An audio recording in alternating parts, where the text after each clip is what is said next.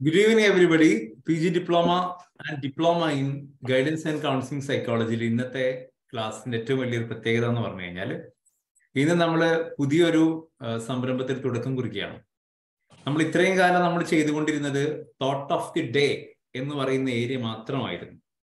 അതേപോലെ ഒരു book review, അതിൽ നിന്ന് ഇച്ചിരിയും കൂടി നമ്മൾ നോളജ് അപ്ഡേറ്റ് ചെയ്യുന്നതിന്റെ ഭാഗമായി റിസർച്ച് എന്ന് പറയുന്ന ഒരു ഘടകത്തിന് പ്രാധാന്യം കൊടുക്കുകയും റിസർച്ച് റിവ്യൂ പ്രസന്റേഷൻ എന്ന് പറയുന്ന ഒരു ഏരിയയിലേക്ക് നമ്മൾ മൂവ് ചെയ്യുകയും ചെയ്തു. റിസർച്ച് റിവ്യൂ പ്രസന്റേഷൻ എന്ന് പറഞ്ഞു കഴിഞ്ഞാൽ നമ്മുടെ നാട്ടിൽ അവൈലബിൾ ആയിട്ടുള്ള പ്രസന്റ്ലി കണ്ടുകൊണ്ടിരിക്കുന്ന അല്ലെങ്കിൽ മുമ്പ് പഠിച്ചു കഴിഞ്ഞ ഓരോ വ്യത്യസ്ത ഏരിയയിലെ സ്റ്റഡികളെ കുറിച്ച് നമ്മൾ പഠിക്കുകയാണ്. ഒരു കൗൺസിലർക്ക് ഏറ്റവും കൂടുതൽ ഉണ്ടായിരിക്കേണ്ട സ്കില്ലും അത് തന്നെയാണ്. സ്റ്റഡീസിനെ കുറിച്ചൊരു ധാരണ ഉണ്ടായിരിക്കണം, നാട്ടിൽ എന്തൊക്കെയാണ് നടക്കുന്നത് എന്നുള്ളത്. ഇപ്പൊ നാട്ടിൽ ഏറ്റവും കൂടുതൽ നടക്കുന്നത്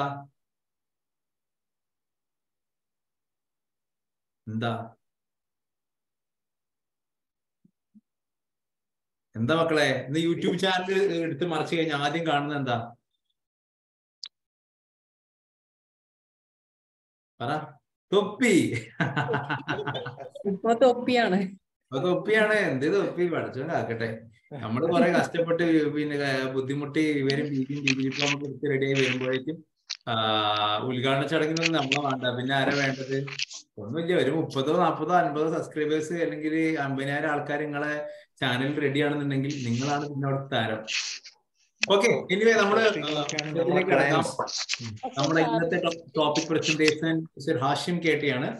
നമ്മുടെ PG ഡിപ്ലോമയിലെ വളരെ വൈബ്രന്റ് ആയിട്ടുള്ള, വളരെ എന്തൂസിയാസ്റ്റിക് ആയിട്ടുള്ള, ഏത് കാര്യങ്ങളും വളരെയധികം ഇൻട്രസ്റ്റോടുകൂടി കാതോർക്കുന്ന നമ്മുടെ ഹാഷിം ഭായി ഏത് വിഷയങ്ങളും പെട്ടെന്ന് ചാടിക്കേറി അത് എടുക്കാനുള്ള കപ്പാസിറ്റി കാണിക്കുന്ന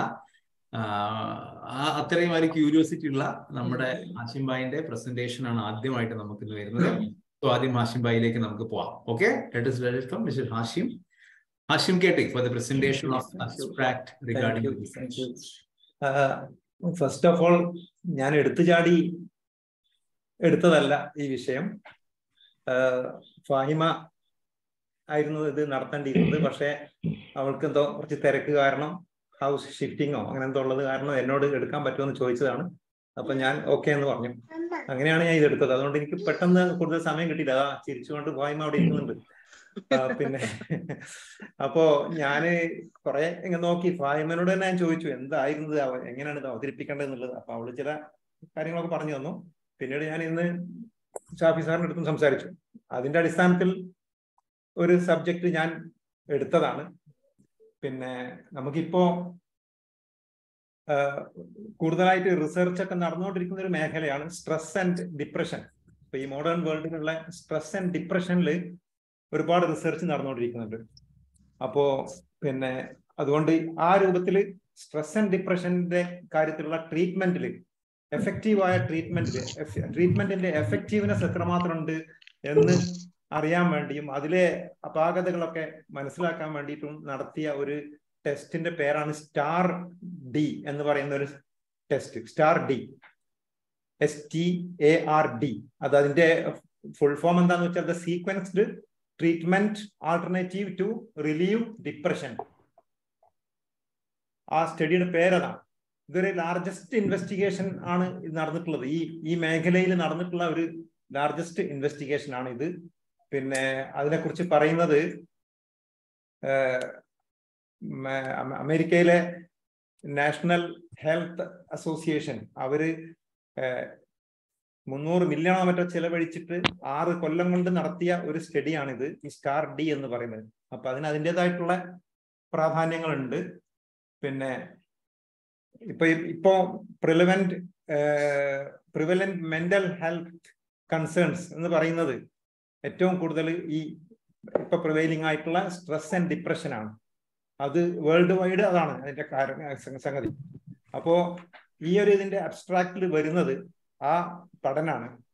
സ്ട്രെസ് ആൻഡ് ഡിപ്രഷനിലുള്ള ട്രീറ്റ്മെന്റിൽ എന്താണ് തകരാറുകൾ ഉള്ളത്, എന്തുകൊണ്ടാണ് അതിലെ ഫസ്റ്റ് മെഡിക്കേഷൻ എത്രമാത്രം എഫക്റ്റീവ് ആവുന്നുണ്ട്, അതിന് എഫക്റ്റീവ് അല്ലെങ്കിൽ എന്താണ് ചെയ്യേണ്ടത് എന്നുള്ള ഒരു പഠനമാണ് ഈ സ്ട്രെസ് ആൻഡ് ഡിപ്രഷനിലെ ഇതിൽ പിന്നെ സ്റ്റാർ ഡി എന്ന പേരിൽ നടന്നിട്ടുള്ളത്. അപ്പൊ അത് പിന്നെ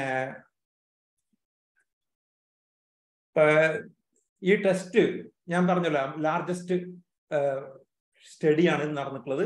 35 മില്യൺ US$ ചെലവിൽ 6 കൊല്ലം കൊണ്ട് നടത്തിയ ഒരു സ്റ്റഡിയാണിത്. ഈ സ്റ്റഡി എന്തിനായിരുന്നു വെച്ചാൽ to test the effectiveness of pharmacotherapy and of cognitive therapy.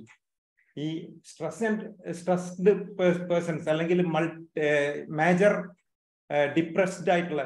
Depression ഉള്ള ആൾക്കാർക്ക് 2 രൂപത്തിലുള്ള ചികിത്സകളാണ് ഉണ്ടാവാറുള്ളത്. ഒന്ന് ഫാർമക്കോതെറാപ്പി എന്ന് പറഞ്ഞാൽ അവൈലബിൾ ആയിട്ടുള്ള മെഡിസിൻസ് യൂസ് ചെയ്തുകൊണ്ടുള്ള ഒരു തെറാപ്പി.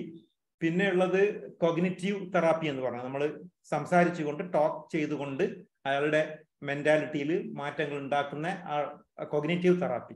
ഈ 2 തെറാപ്പിയുടെയും എഫക്റ്റീവ്നെസ് എത്ര ഉണ്ട് എന്ന് പരിശോധിക്കാൻ വേണ്ടിയിട്ടാണ് ഈ STAR-D എന്ന് പറയുന്ന ഈ ഒരു ടെസ്റ്റ് നടത്തിയത്. ഇത് ഡിപ്രഷനുമായിട്ട് വരുന്ന അല്ലെങ്കിൽ സ്ട്രെസ്സും ഡിപ്രഷനും ഒക്കെ ആയിട്ട് വരുന്ന പല US-ലെ പല ഹെൽത്ത് സെന്ററുകളിലും യൂണിവേഴ്സിറ്റികളിലും ഒക്കെ ഉള്ള 2800 ചില്ലാനത്തോളം ആൾക്കാരുടെ അങ്ങനത്തെ സൈക്കാട്രി കേസുമായിട്ട് വന്ന അല്ലെങ്കിൽ ഫാമിലി ഇഷ്യൂസും ഒക്കെ ആയി വന്നിട്ടുള്ള ആൾക്കാരിലാണ് ഈ ടെസ്റ്റ് നടത്തിയിട്ടുള്ളത്. അത് 4 ലെവൽസ് ഓഫ് പേഷ്യൻസിനെയാണ് അവര് 4 ലെവൽസ് ഓഫ് ടെസ്റ്റ് ആണ് ഈ പേഷ്യൻസിൽ അവർ നടത്തിയിട്ടുള്ളത്. അത് ഒരു മരുന്ന് മാത്രം കൊടുത്തുകൊണ്ടുള്ള ഒരു ടെസ്റ്റ്, അതുപോലെ ആ മരുന്നിന്റെ ഫലം കാണുന്നില്ല എന്ന് വരുമ്പോൾ ആ മരുന്നിലേക്ക് വേറൊരു മരുന്ന് കൂടി ആഡ് ചെയ്തുകൊണ്ടുള്ള ഒരു ലെവൽ, അതല്ല ടോട്ടലി ആ മരുന്ന് മാറ്റിയിട്ട് വേറെ രൂപത്തിലുള്ള ഒരു മരുന്ന് കൊടുക്കുന്ന ഒരു രീതി. ഇങ്ങനെ 3-4 രീതികളിലാണ് അവർ പരിശോധിച്ചിട്ടുള്ളത്. അപ്പോഴൊക്കെ അവർക്ക് മനസ്സിലാക്കാൻ കഴിഞ്ഞിട്ടുള്ളത് ഈ മരുന്നുകളൊന്നും തന്നെ ഒരു 30% ഒക്കെ മാത്രമേ ഈ മരുന്നുകൾക്കൊക്കെ ഫലം ഉണ്ടാവുന്നുള്ളൂ എന്നുള്ളതാണ് ഈ ഡിപ്രസ്ഡ് പേഷ്യൻസിനെ ചികിത്സിച്ചപ്പോൾ അവർക്ക് മനസ്സിലാക്കാൻ സാധിച്ചത്. അപ്പോൾ അവർ ഈ STAR-D ട്രയലിലൂടെയും അവർക്ക് കണ്ടെത്താൻ കഴിഞ്ഞിട്ടുള്ളത് അതാണ്. അത് ഈ STAR-Dന്റെ റിസൾട്ട് എന്ന് പറയുന്നത് റെമിഷൻ റേറ്റ് എന്ന് പറയുന്ന ഒരു സംഗതി ഉണ്ട്. അതായത് മരുന്ന് കഴിച്ചു കഴിഞ്ഞാൽ അത് ഒരു നിയർ റിക്കവറിയിലേക്ക് എത്തിക്കഴിയണം. അങ്ങനെ ആകുമ്പോഴാണ് റെമിഷൻ റേറ്റ് കൂടുതലായിരിക്കണം. റെമിഷൻ റേറ്റ് കൂടുതലല്ലെങ്കിൽ അതിന്റെ അർത്ഥം അത് ഫലപ്രദമല്ല എന്നുള്ളതാണ്. അങ്ങനെ ആകുമ്പം അവർ വേറൊരു സ്റ്റേജിലേക്കുള്ള ചികിത്സയിലേക്ക് ഒരു രോഗിയെ കൊണ്ടുപോകേണ്ടതുണ്ട്. അപ്പോൾ ആ ഒരു കാര്യങ്ങളാണ് ഈ STAR-D എന്ന് പറയുന്ന ഈ ഒരു റിസർച്ചിലൂടെ അവർക്ക് കണ്ടെത്താൻ കഴിഞ്ഞിട്ടുള്ളത്. ഇതിന്റെ പ്രത്യേകത എന്താണെന്ന് വെച്ചാൽ കൺക്ലൂഷൻ എന്ന് പറയാൻ പറ്റുന്നത് ഈ STAR-D ട്രയൽ അതൊരു effectiveness of current treatment strategies അതിലേക്ക് കൂടുതൽ വെളിച്ചം വീശാൻ എത്രമാത്രം ഫലപ്രദമാണ് നിലവിലുള്ള ട്രീറ്റ്മെന്റ് സ്ട്രാറ്റജി എന്നുള്ളത്, ഈ ഡിപ്രസ്ഡ് പേഷ്യൻസിന്റെ മേലുള്ള ട്രീറ്റ്മെന്റ് എത്രമാത്രം ഫലപ്രദമാണ് എന്നുള്ളതിലേക്ക് കൂടുതലായിട്ട് വെളിച്ചം വീശാൻ ഈ STAR-D എന്ന് പറയുന്ന ഈ ടെസ്റ്റ് ട്രയലിന് സാധിച്ചു എന്നുള്ളതാണ് അവര് പറയുന്നത്. പോരെ? ഒരു സംശയം ചോദിക്കട്ടെ.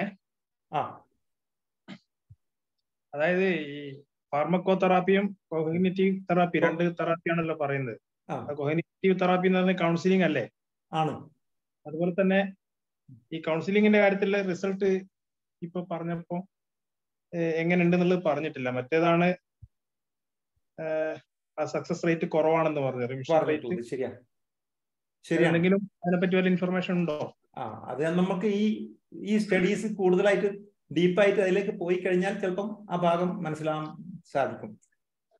അല്ലെങ്കിൽ ഷാഫി സാറിനൊക്കെ അറിയാൻ പറ്റും. ഇത് മാത്രമല്ല, ഇത് ഈ STAR-D എന്നൊക്കെ പറഞ്ഞത് കുറച്ചും കൂടി സൈക്കാട്രിസ്റ്റുകളുമായിട്ട് ബന്ധപ്പെട്ട നമ്മളെ കൗൺസിലേഴ്സിനേക്കാൾ കൂടുതൽ ഈ വിഷയത്തിൽ ഡീപ്പായിട്ട് പഠിച്ചിട്ടുള്ള ആൾക്കാർക്കും അതിൽ എക്സ്പെർട്ട് ആയിട്ടുള്ള ആൾക്കാർക്കും ആയിരിക്കും ഇത് കൂടുതൽ മനസ്സിലാക്കാൻ സാധിക്കാന്ന് എനിക്ക് തോന്നുന്നത്. അതിന്റെ മരുന്നിന്റെ പേരുകളും അത് അഫക്റ്റ് ചെയ്യുന്ന ശരീരത്തിലെ പാർട്ടും അതൊക്കെ പറഞ്ഞുകൊണ്ടുള്ള ഒരു സ്റ്റഡിയാണ് ഇത് കൂടുതലായിട്ടുള്ളത്.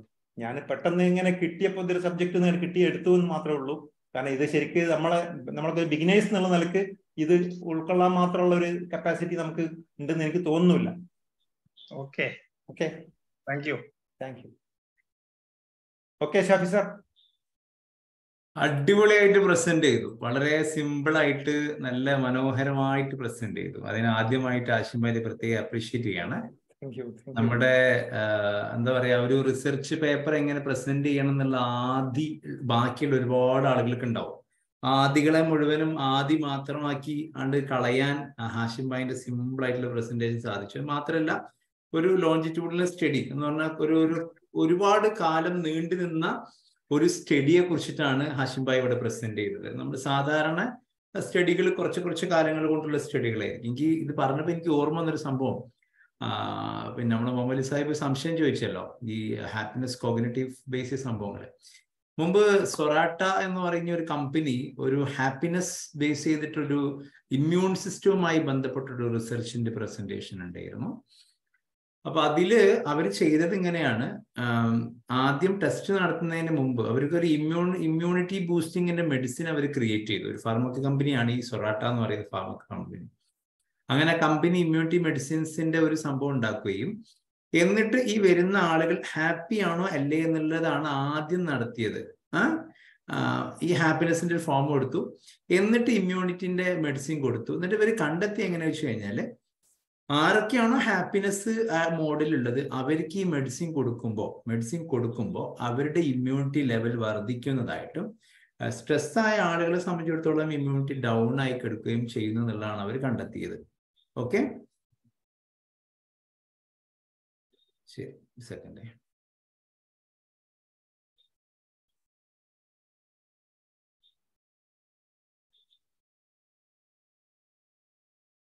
ഇനി ആർക്കെങ്കിലും എന്തെങ്കിലും ഡൗട്ട്സ്?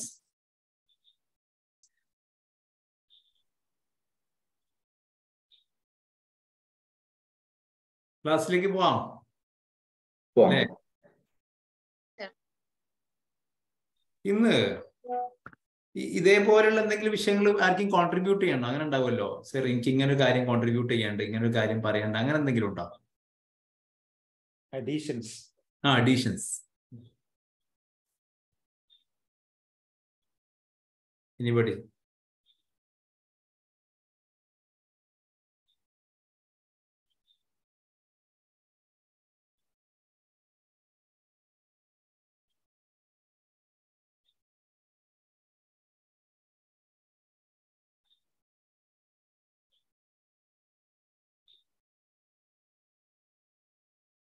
Clear?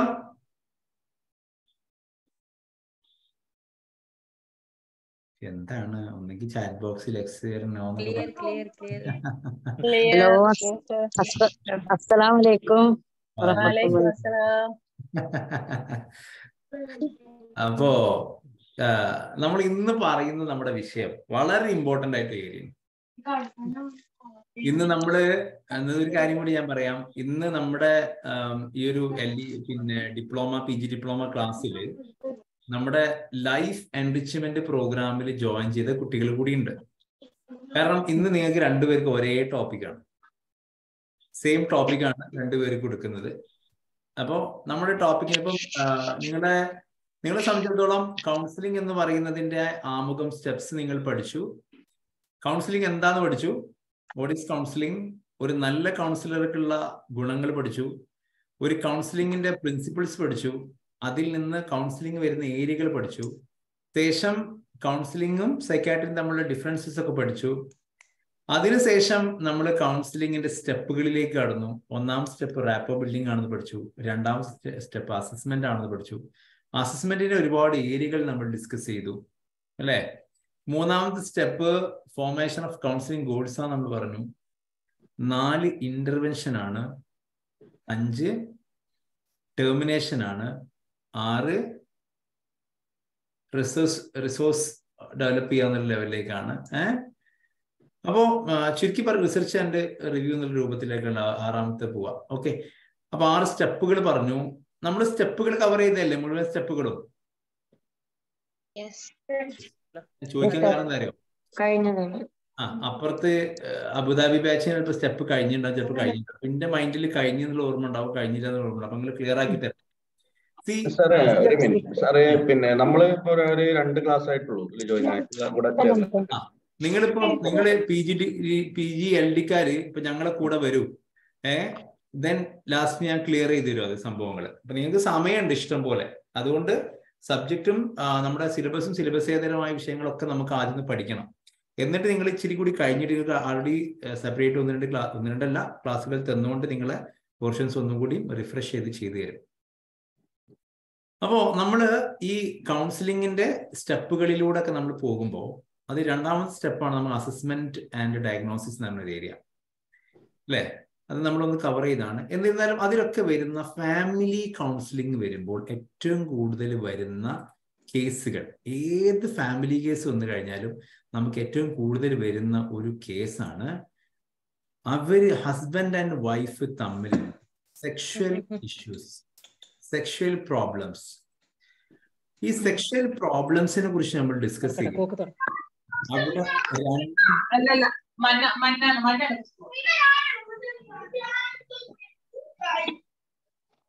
ഭയങ്കര അടിയെടുക്കാണല്ലോ. നോക്ക്, സെക്ഷൽ ഡിസ്ഫങ്ഷൻ ആൻഡ് ഡീവിയേഷൻ എന്ന് പറഞ്ഞ രണ്ട് ഏരിയകൾ നമുക്ക് ചെറിയ രൂപത്തിൽ നിന്ന് ഡിസ്കസ് ചെയ്യാറുണ്ട്. Sexual dysfunction and deviation. ഈ സെക്ഷൽ ഡിസ്ഫങ്ഷൻ ഞാൻ ചോദിക്കട്ടെ, നമ്മളുടെ ലൈഫില് സെക്സ് എന്ന് പറയുന്ന ഒരു കൺസെപ്റ്റ് എന്ന് ആദ്യമായി ഡെവലപ്പ് ചെയ്യാം? വെൻ?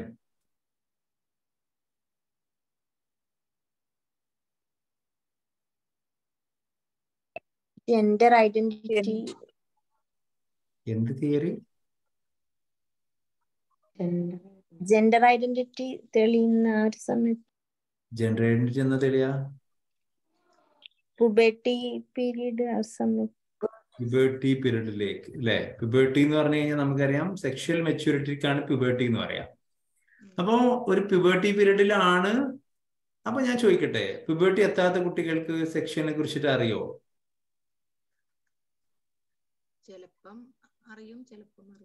ഞങ്ങള് നല്ല കൗൺസിലേഴ്സ്, ഞങ്ങളുടെ ഈ 19-ാം നൂറ്റാണ്ട് ഇരുന്നോളി കേട്ടോ.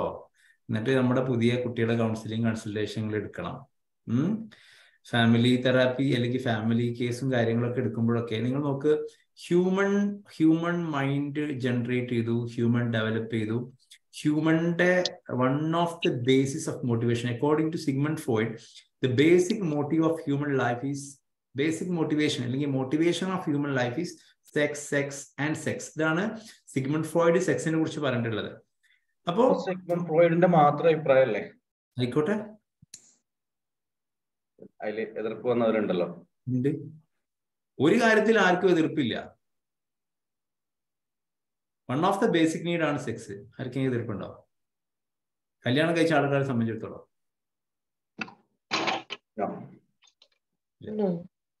No, definitely. അപ്പൊ സിഗ്മണ്ട് ഫ്രോയിഡ് ഇപ്പൊ ഞാൻ അഭിപ്രായം പറഞ്ഞാലും, മുമ്പ് ഒരാൾ പറഞ്ഞില്ലേ, നിന്റെ ഒരുപക്ഷെ നിന്റെ അഭിപ്രായത്തോട് ഞാൻ യോജിക്കുന്നില്ലായിരിക്കാം, പക്ഷെ നിന്റെ അഭിപ്രായത്തിന് പറയാനുള്ള സ്വാതന്ത്ര്യത്തിന് വേണ്ടി ഞാൻ മരിക്കാൻ തയ്യാറെന്ന് പറഞ്ഞ പോലെ Sigmund Freud one of the best ആളാണ്. അയാള് എന്ത് ചെയ്തു? അയാളുടെ കോൺട്രിബ്യൂഷൻസ് അയാൾ പറഞ്ഞു.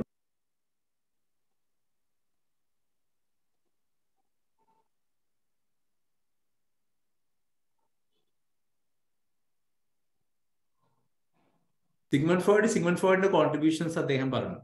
സംഭവം നേരെ മറിച്ച് പ്ലാറ്റോ പറയുന്നത് മോട്ടിവേഷന്റെ ബേസ് ക്യൂരിയോസിറ്റി എന്നുള്ളതാണ്. ഓരോരുത്തരും ഓരോ ടൈപ്പ്.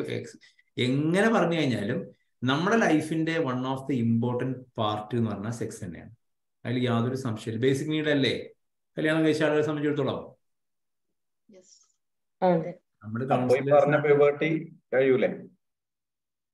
പ്യൂബേർട്ടി കഴിയോ ഇല്ലെന്നൊരു ക്വസ്റ്റ്യൻ മാർക്കാണ്. നമ്മുടെ മക്കൾ, ഞാൻ ചോദിക്കട്ടെ, 4-ാം ക്ലാസ് 3-ാം ക്ലാസ് ഒക്കെ ഉള്ള മക്കൾ ഇപ്പൊ സെക്ഷൽ കോണ്ടന്റുകൾ വീഡിയോകൾ കണ്ടു എന്ന് പറഞ്ഞിട്ട് പരാതികളുമായിട്ട് നിങ്ങളുടെ അടുത്ത് വരും.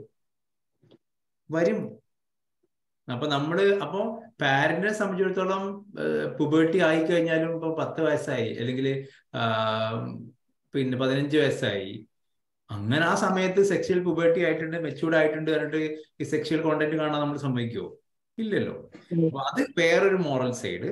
ഞാൻ പറഞ്ഞു തന്നത് വെച്ച് കഴിഞ്ഞാല് ഇതിന്റെ ഒരു പാർട്ടില് സെക്ഷൽ ഡിസ്ഫങ്ഷൻ, ഫങ്ഷനിങ് എന്താണ്, ഡിസ്ഫങ്ഷനിങ് എന്താണ് നമ്മൾ അറിഞ്ഞിരിക്കണം. അപ്പൊ നമ്മൾ കപ്പിൾ കൗൺസിലിലേക്ക് പോകാന്ന് വിചാരിക്കും. കപ്പിൾ കൗൺസിലിംഗിലേക്ക് പോകുന്ന സമയത്ത് ഏറ്റവും കൂടുതൽ സാറ്റിസ്ഫാക്ഷൻ ഇല്ലാത്തൊരു കണ്ടീഷൻ ഉണ്ടാകുമ്പോഴാണ് സെക്ഷൽ പ്രോബ്ലംസിന്റെ അളവ് വളരെയധികം കൂടിക്കൊണ്ടിരിക്കുക. സെക്ഷൽ പ്രോബ്ലം അല്ല, മാനസികമായിട്ടുള്ള ഒരു അടുപ്പം പോലും പലപ്പോഴും ഇല്ലാതിരിക്കുന്ന ഒരു സംഭവം എന്ന് പറഞ്ഞു കഴിഞ്ഞാൽ ഈ പ്രോപ്പർ സെക്ഷൽ കോണ്ടാക്ട്സ് ഇല്ലാതിരിക്കുമ്പോഴാണ്. ഒരു ഫാമിലി എടുത്തു നോക്കുകയാണെങ്കിൽ ആ ഫാമിലിയുടെ ഗ്രോത്ത്, ആ ഫാമിലിയുടെ ഹാപ്പിനെസ്, ഫാമിലി എന്ന് പറയുന്ന ഒരു ഫീലിംഗ് അല്ലേ. ഇപ്പോ പല കേസുകൾ നമ്മൾ കണ്ട കേസുകളിൽ തന്നെ ചില കുട്ടികൾ ഭർത്താവിന്റെ വീട്ടിലേക്ക് പോകുന്നില്ല. എന്താ കാര്യം എന്ന് ചോദിക്കുമ്പോൾ അവരുടെ ഒറ്റ മറുപടിയേ ഉള്ളൂ, ഭക്ഷണം കാര്യങ്ങളൊക്കെ എൻ്റെ വീട്ടിലും കിട്ടില്ല സാർ, പിന്നെ എന്തിനാ ഞാൻ അവിടെ പോയി നിൽക്കുന്നത്. വളരെ കൂളായിട്ട് കുട്ടികൾ സംസാരിക്കും. Am I right? Yes. അപ്പൊ ആസ് എ കൗൺസിലേഴ്സ് എന്നുള്ള രൂപത്തിൽ നിങ്ങൾ കാണുക, ആസ് എ ഫാമിലി മെമ്പർ എന്നുള്ള രൂപത്തിൽ കാണുക. അവിടെ ഒക്കെയുള്ള വിഷയം എന്താ വെച്ച് കഴിഞ്ഞാല് നമ്മുടെ സാറ്റിസ്ഫാക്ഷൻ എവിടെയാണോ കുറയുന്നത് അതിനനുസരിച്ച് നമുക്ക് നമ്മുടെ ബോഡിയും നമ്മുടെ മൈൻഡും അതിനോട് പ്രതികരിച്ചുകൊണ്ടിരിക്കും. ഒരു ഫാമിലി ഹസ്ബൻഡ് ആൻഡ് വൈഫിന്റെ കേസാണ് നിങ്ങളുടെ മുമ്പിലേക്ക് വരുന്നത്. അവർ തമ്മിൽ സെക്ഷൽ കോണ്ടാക്ട്സിന് തീരെ അധികം അവർക്ക് കോണ്ടാക്ട്സും ഇല്ല എന്നുണ്ടെങ്കിൽ ആ ഭർത്താവിന്റെ ഫ്രസ്ട്രേഷനും ഭാര്യന്റെ ഫ്രസ്ട്രേഷനും പരസ്പര ഐക്യവും എപ്പോഴും ഇഷ്യൂ ആയിക്കൊണ്ടേയിരിക്കും. ഒരു പ്രോബ്ലമാറ്റിക് സിറ്റുവേഷൻ എപ്പോഴും അവിടെ ഉണ്ടായിരിക്കും എന്നുള്ളതാണ് പഠനങ്ങളും റിസർച്ചുകളും പറഞ്ഞുകൊണ്ടിരിക്കുന്നത്. അതുകൊണ്ടാണ് സെക്ഷൽ ലൈഫിനെ കുറിച്ചിട്ടുള്ള ഇത്രയും ഇമ്പോർട്ടൻ്റ് ആയിട്ടുള്ള ഒരു ഘടകം നമ്മുടെ ടോപ്പിക്കിൽ വരുന്നത്. ഇപ്പൊ നമ്മുടെ ലൈഫ് എൻറിച്ച്മെന്റ് ആണെങ്കിലും അതിലൊരു ഡേന്റെ പ്രസന്റേഷൻ ഇതാണ്. നമ്മളുടെ ഡിപ്ലോമയാണെങ്കിൽ PG ഡിപ്ലോമയാണെന്നുണ്ടെങ്കിലും ഒരു ഏരിയ ഇതാണ്. നോക്കും, വാട്ട് ഈസ് സെക്സ് എന്ന് പറയുന്ന സമയത്ത് നമ്മുടെ മനസ്സിൽ പണ്ടത്തെ കുറെ കാര്യങ്ങൾ നമുക്ക് ഓർമ്മ വരും അല്ലെ.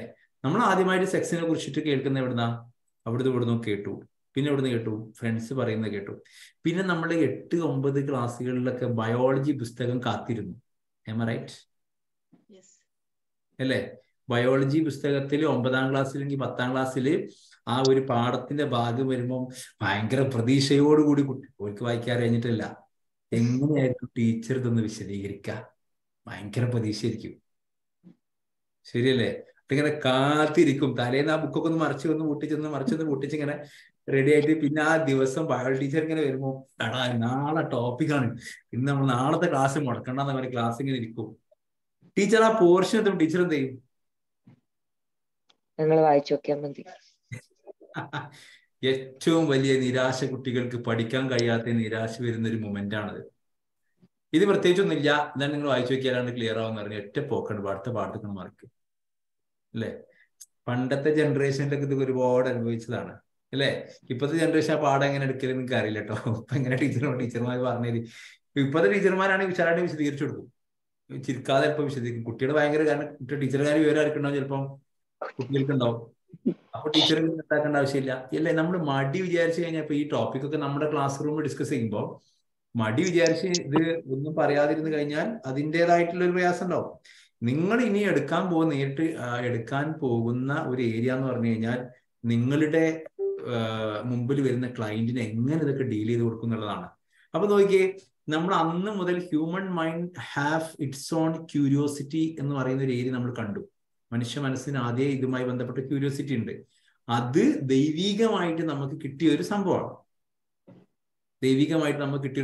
ഇങ്ങനെ ഒരു സംഭവം. ഓക്കെ, അത് നമ്മുടെ ഭാവി സന്താന ഉൽപാദനത്തിന് വേണ്ടിയിട്ട് വളരെ പവിത്രമായ ഒരു സംഭവമാണ്.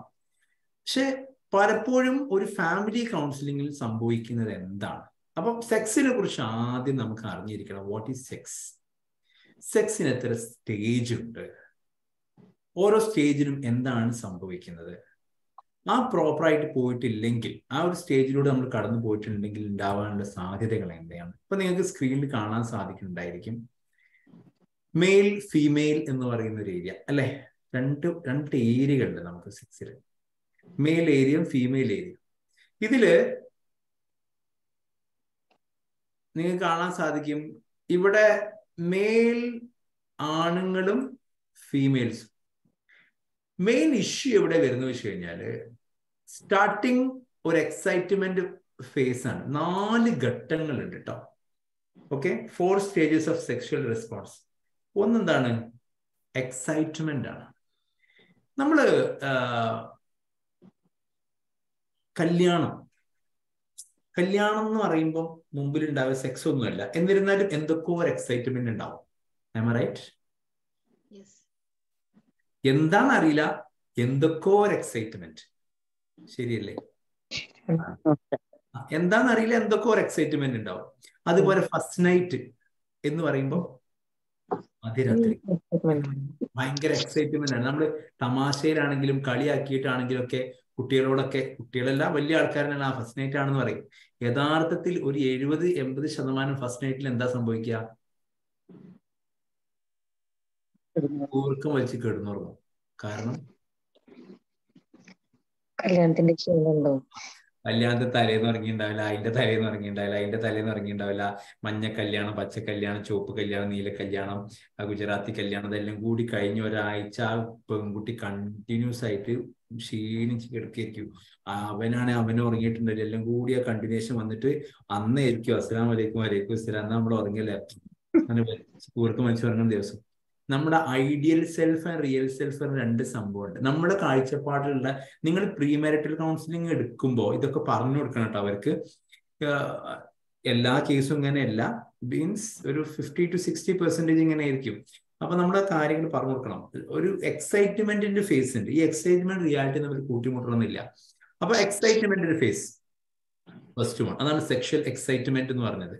ഓക്കെ, എക്സൈറ്റ്മെന്റ് കല്യാണത്തിന് മുമ്പ് ചെറുപ്പകാലത്തെ നമ്മൾ കേൾക്കാൻ തുടങ്ങിയിട്ടുണ്ട് എന്തൊക്കെയോ വിഷയങ്ങള്. അപ്പൊ ആ ചെറുപ്പകാലത്ത് കേൾക്കാൻ തുടങ്ങിയ പല സംഭവങ്ങളെയും റിയൽ ലൈഫിലേക്ക് വരികയാണ്. ആ ലൈഫിലേക്ക് വരുമ്പോൾ അവിടെ ഉണ്ടാകുന്ന ഒരു ഫസ്റ്റ് സ്റ്റേജ് ആണ് എക്സൈറ്റ്മെന്റ്. എന്താണ് എക്സൈറ്റ്മെന്റ് ഫേസ്. നമ്മുടെ കുട്ടികളും പലപ്പോഴും സെർച്ച് ചെയ്യാൻ പോകുന്നതും പരീക്ഷിക്കാൻ പോകുന്നതും ഒക്കെ എന്തുകൊണ്ടാ? ഈ എക്സൈറ്റ്മെന്റ് പറയുന്ന സംഭവം അവരിലുണ്ട്. ഇനി ഒരു കാര്യം, ഒരാൾക്ക് എക്സൈറ്റ്മെന്റ് ഇല്ല എന്ന് വിചാരിക്കും, വാട്ട് വിൽ ഹാപ്പൻ?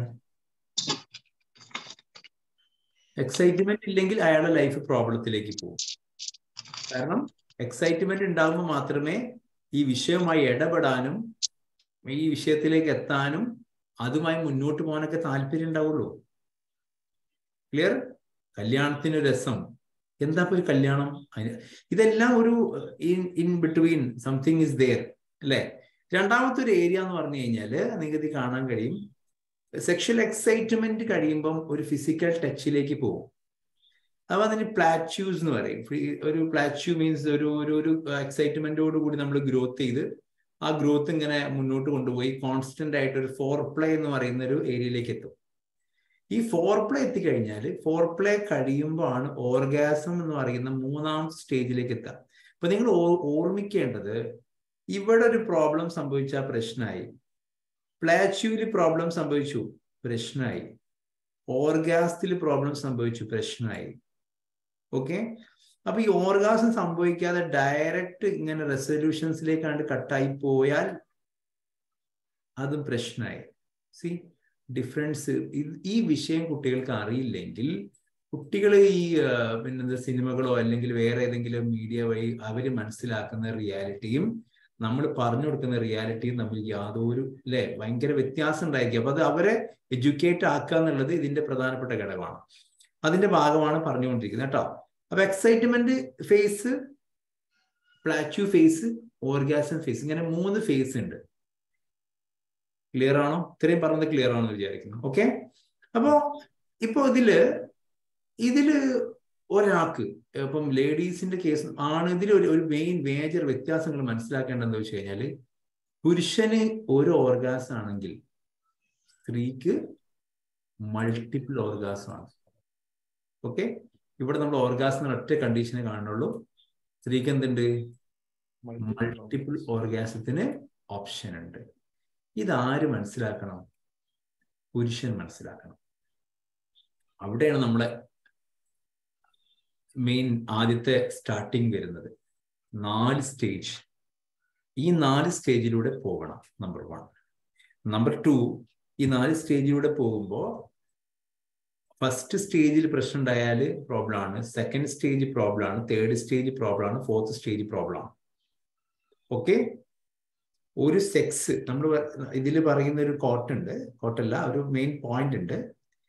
ഏറ്റവും കൂടുതൽ ഭർത്താവ് ഭാര്യ റിലേഷൻഷിപ്പില് സെക്സ് കഴിഞ്ഞിട്ട്, ഓർഗാസം കഴിഞ്ഞ് റെസൊല്യൂഷൻ കഴിഞ്ഞതിന് ശേഷമുള്ള സമയം എന്ന് പറഞ്ഞാൽ സെക്ഷൽ ഡിസൈർസ് കംപ്ലീറ്റ് ആയി, പിന്നെ സെക്സിനോട് താല്പര്യം ഇല്ലാത്തൊരു മൊമെന്റ് വരുമല്ലോ, എല്ലാം കഴിഞ്ഞ് ക്ഷീണിച്ചു കഴിഞ്ഞാല്, ആ ഒരു മൊമെന്റിൽ കൂട്ടിച്ചേർത്ത് പിടിച്ച് ഭാര്യയും ഭർത്താവും കിടക്കുകയാണെങ്കിൽ അതൊരു ആഫ്റ്റർ പ്ലേ എന്ന് പറയുന്ന ഒരു കണ്ടീഷനാണ്, ഒരു സ്പേസ് ആണ്. അതാണ് ഏറ്റവും സ്നേഹം കൂടാൻ സഹായിക്കുന്ന ഒരു പീരീഡ്. Okay, clear? സി, ഇതില് ഇനി നിങ്ങൾ നോക്കുക, നമ്മുടെ സെക്ഷൽ ഏരിയയുടെ മോട്ടിവേഷൻ ഏരിയ പറഞ്ഞ ഓർഗാസം റെസൊല്യൂഷൻ പറഞ്ഞു. നമുക്ക് ഡിസോർഡേഴ്സിലേക്ക് ഒന്ന് പോയി നോക്കാം. ഇപ്പൊ നോർമൽ ഏരിയ പറഞ്ഞു, ദെൻ രണ്ടാമത്തെ ഏരിയക്ക് പോകാൻ ഡിസോർഡേഴ്സ് എന്ന് പറയുന്ന ഏരിയയിലേക്ക് പോവാണ്. നോർമൽ ഫങ്ഷനിങ് ഒക്കെ ഏരിയ നിങ്ങൾക്കറിയാം. അതിൽ വളരെ ഇമ്പോർട്ടൻ്റ് ആയിട്ടുള്ള ഒരു സംഭവം എന്ന് പറഞ്ഞു കഴിഞ്ഞാൽ foreplay is very very important. ആണുങ്ങളാണെങ്കിലും, ആണുങ്ങളോടാണ് സാധാരണ ഇത് കൂടുതൽ പറയാറുള്ളത്, ആണുങ്ങളാണെങ്കിലും പെണ്ണാണെന്നുണ്ടെങ്കിൽ ഫോർപ്ലേ വളരെയധികം ഇമ്പോർട്ടൻ്റ് ആണ്. രണ്ടാമത്തെ ഈ പ്രീ മാരിറ്റൽ കൗൺസിലിംഗ് ഒക്കെ ചെയ്യുമ്പോൾ നമ്മൾ കുട്ടികളോട് പറഞ്ഞു കൊടുക്കേണ്ടത് വെച്ചാൽ ഇതൊരു മെയിൽ ഡോമിനേറ്റഡ് എന്നുള്ള രൂപത്തിലാണ് പൊതുവെ അറിയപ്പെടുന്നത്, അല്ലെ? സെക്സ് ആര് ഡോമിനേറ്റ് ചെയ്യും? ആണുങ്ങൾ ഡോമിനേറ്റ് ചെയ്യും, അല്ലെ? അതാണ് എല്ലാ സിനിമകളിലും സീരിയലുകളിലും അല്ലെങ്കിൽ എല്ലാ സിസ്റ്റത്തിലും കണ്ടൊരു നമ്മുടെ മൈൻഡിലുള്ള നമ്മുടെ ഒരു സ്കീമാന്ന് പറയുന്നത്. സ്ത്രീകൾ ഡോമിനേറ്റ് ചെയ്യാം. ഭർത്താവ് എന്റേതാണ് എന്ന് തോന്നുന്നോ അന്ന് മുതൽ ആര് ഡോമിനേറ്റ് ചെയ്യും? സ്ത്രീകൾ ഡോമിനേറ്റ് ചെയ്യും. അപ്പോ അതാര് മനസ്സിലാക്കണം? പുരുഷന്മാര് മനസ്സിലാക്കണം. ഓർമ്മയുണ്ട്, ഒരു 4 വർഷങ്ങൾക്ക് മുമ്പ് വന്നൊരു കേസ്. കല്യാണം കഴിഞ്ഞ് ഒരു 3-4 ദിവസം കഴിയുമ്പോൾ വൈഫ് ഡോമിനേറ്റ് ചെയ്ത കാരണത്താൽ മൂപ്പർക്ക് ഓളെ വേണ്ട. അപ്പൊ എന്താ കാര്യം? അതെങ്ങനെ ഓൾ ഡോമിനേറ്റ് ചെയ്യുക? അപ്പൊ ഓക്ക് ഇതിന് മുമ്പ് വേറെ എന്തെങ്കിലും ബന്ധം ഉണ്ടായിനോ? ഓക്ക് എങ്ങനെ ഇതൊക്കെ അറിയുന്നത്? കാലം മാറിയെന്നും അല്ലെങ്കിൽ കാലം മാറിയെന്നല്ല, റിസോഴ്സ് ഇഷ്ടം പോലെ അവൈലബിൾ ആണെന്ന്. അപ്പൊ ഇതിനെക്കുറിച്ച് പഠിക്കാനും മനസ്സിലാക്കാനും ഓതന്റിക്കൽ കാര്യങ്ങൾ മനസ്സിലാക്കാൻ പറ്റുന്ന ഒരു കാലഘട്ടത്താണെന്ന് ആരും മനസ്സിലാകുന്നില്ല. ഈ ആണ് മനസ്സിലാകുന്നില്ല. അങ്ങനെ ഓർത്തഡോക്സ് ആൾക്കാരുണ്ടാവും. അപ്പൊ അത് നമ്മുടെ മക്കൾക്ക് പറഞ്ഞു കൊടുക്കണം. നമ്മുടെ സൊസൈറ്റി ഇങ്ങനെയാണ്, ഒരു എക്സ്പെക്ട് ചെയ്യുന്ന രീതി ഭാര്യക്കൊന്നും അറിയാത്ത പോലെ കുറച്ച് പൊട്ടം കലിക്കലാണ് കുറച്ച് എക്സ്പെക്ട് ചെയ്യുന്നത്. അതിനനുസൃതമായിട്ടൊക്കെ ലൈഫ് മുന്നോട്ട് കൊണ്ടുപോകേണ്ടി വരും. ഇൻ ദ ബിഗിനിങ് സ്റ്റേജ് ഈ അറബികളെ വീട്ടിൽ പോലെ പണ്ട് ആൾക്കാർ പറയും അറബി എത്ര അറിയെങ്കിലും അറബി പറയില്ല. മാഫി അറിഞ്ഞിങ്ങനെ കളിക്കൂ ഒരു 5-6 മാസം കുറച്ചൊക്കെ. എന്തിനാ? നമുക്ക് അറിയില്ല എന്ന് പറഞ്ഞു കഴിഞ്ഞാൽ അതിനനുസൃതമായിട്ടുള്ള ഒരു സപ്പോർട്ട് സിസ്റ്റം അവിടെ ഉണ്ടായിരിക്കും ചില ഏരിയയിൽ. ഞാൻ പറയുന്നത് പ്രാക്ടിക്കൽ സൈഡാണ്, തിയററ്റിക്കൽ പാർട്ട് മാത്രമല്ല. നമ്മുടെ നാടിനനുസരിച്ച് കൗൺസിലിങ്ങിന്റെ രീതികളും കാര്യങ്ങളൊക്കെ വ്യത്യാസം ഉണ്ടായിരിക്കും. ഇപ്പൊ ഡിസോർഡേഴ്സ് പ്രോപ്പർ ഫങ്ഷനിങ് നടക്കുമ്പോൾ നമ്മുടെ ഫാമിലി നോക്ക് ഈ 4 ഏരിയയിലൂടെയും പോവുകയാണെന്നുണ്ടെങ്കിൽ system, the family will be happy in that case. ഇനി ഡിസോർഡേഴ്സിലേക്ക് പോവാം. ഡിസോർഡേഴ്സ് വരുമ്പോഴാണ് നമ്മൾ കൂടുതൽ ശ്രദ്ധിക്കേണ്ടത്. ഓക്കെ, റെഡി മക്കളെ?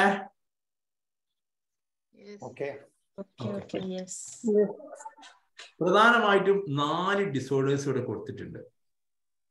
ഒന്ന് sexual arousal disorder. Okay, sexual arousal disorder. 2 ഇതിൽ ഹൈപ്പോ ആക്റ്റീവ് സെക്ഷൽ ഡിസോർഡേഴ്സ് ഒക്കെ ഇത് കണക്ട് ചെയ്താണ്. തീരെ താല്പര്യമില്ല. നമ്മൾ പറയില്ല, ഇതില് പരസ്യത്തിൽ സാധാരണ കാണുന്ന ഒരു പ്രയോഗം ഉണ്ടല്ലോ, അല്ലേ? അങ്ങനല്ലേ? താല്പര്യക്കുറവ്. പിന്നെന്തൊക്കെ പരസ്യത്തിൻ്റെ അങ്ങനെ എന്തൊക്കെ ഉണ്ടല്ലോ. യെസ്.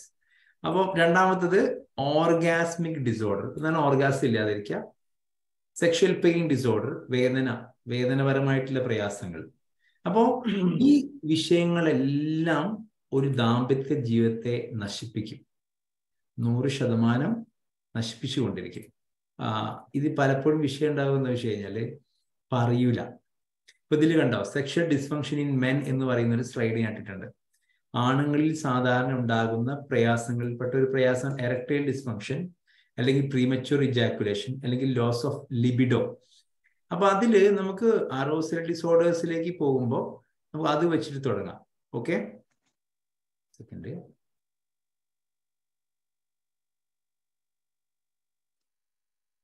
അതിൽ ഓരോ മേഖലയിലേക്ക് പോകുന്നതിന് മുമ്പ് നമ്മുടെ മെന്റൽ ഹെൽത്തിന്റെ ഏറ്റവും വലിയൊരു ഘടകമാണ് ഈ സെക്ഷൽ ഹെൽത്ത് എന്ന് പറയുന്നത് കേട്ടോ. അപ്പൊ നമുക്ക് ഈ സെക്ഷൽ ഹെൽത്ത് ആണുങ്ങളിൽ, പുരുഷന്മാരിൽ ജനറലി കാണുന്ന ഇഷ്യൂസ്, സ്ത്രീകൾ ജനറലി കാണുന്ന ഇഷ്യൂസ്, 2 പേരിൽ കാണുന്ന ഇഷ്യൂസിനാണ് ഈ ഡിസോർഡേഴ്സ് എന്ന് പറഞ്ഞുകൊണ്ട് 4 ഡിസോർഡർ ആക്കി കാണിച്ചത്. അതിലൊന്നാമത് hypo active sexual desire disorder. അത് തന്നെയാണ് ഇതിലേക്കും കണക്ട് ചെയ്യുക.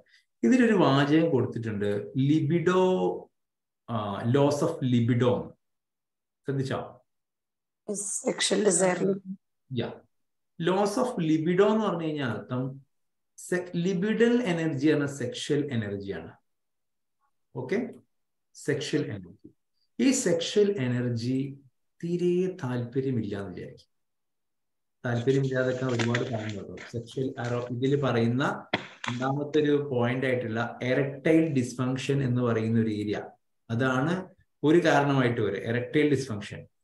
എറക്ടൈൽ ഡിസ്ഫങ്ഷൻ എന്ന് പറഞ്ഞാൽ നിങ്ങൾക്ക് മനസ്സിലാവും, ED is also a male impotency. Okay, inability to attain and sustain erection during sexual activity. നമ്മൾ അതിന് നമ്മുടെ പരസ്യങ്ങളിലെ കാണുമ്പോൾ ബലക്കുറവ് എന്നൊക്കെ പറയും. ഇപ്പൊ 2 കാര്യങ്ങൾ ഒരുമിച്ച് വരും. ഇപ്പൊ ഒരാളെ സംബന്ധിച്ചിടത്തോളം ആങ്സൈറ്റി ഉള്ള ഒരാളാണെന്ന് വിചാരിക്കും. ആങ്സൈറ്റി, ഒരു റിയൽ ഇൻസിഡന്റ് പറയാം.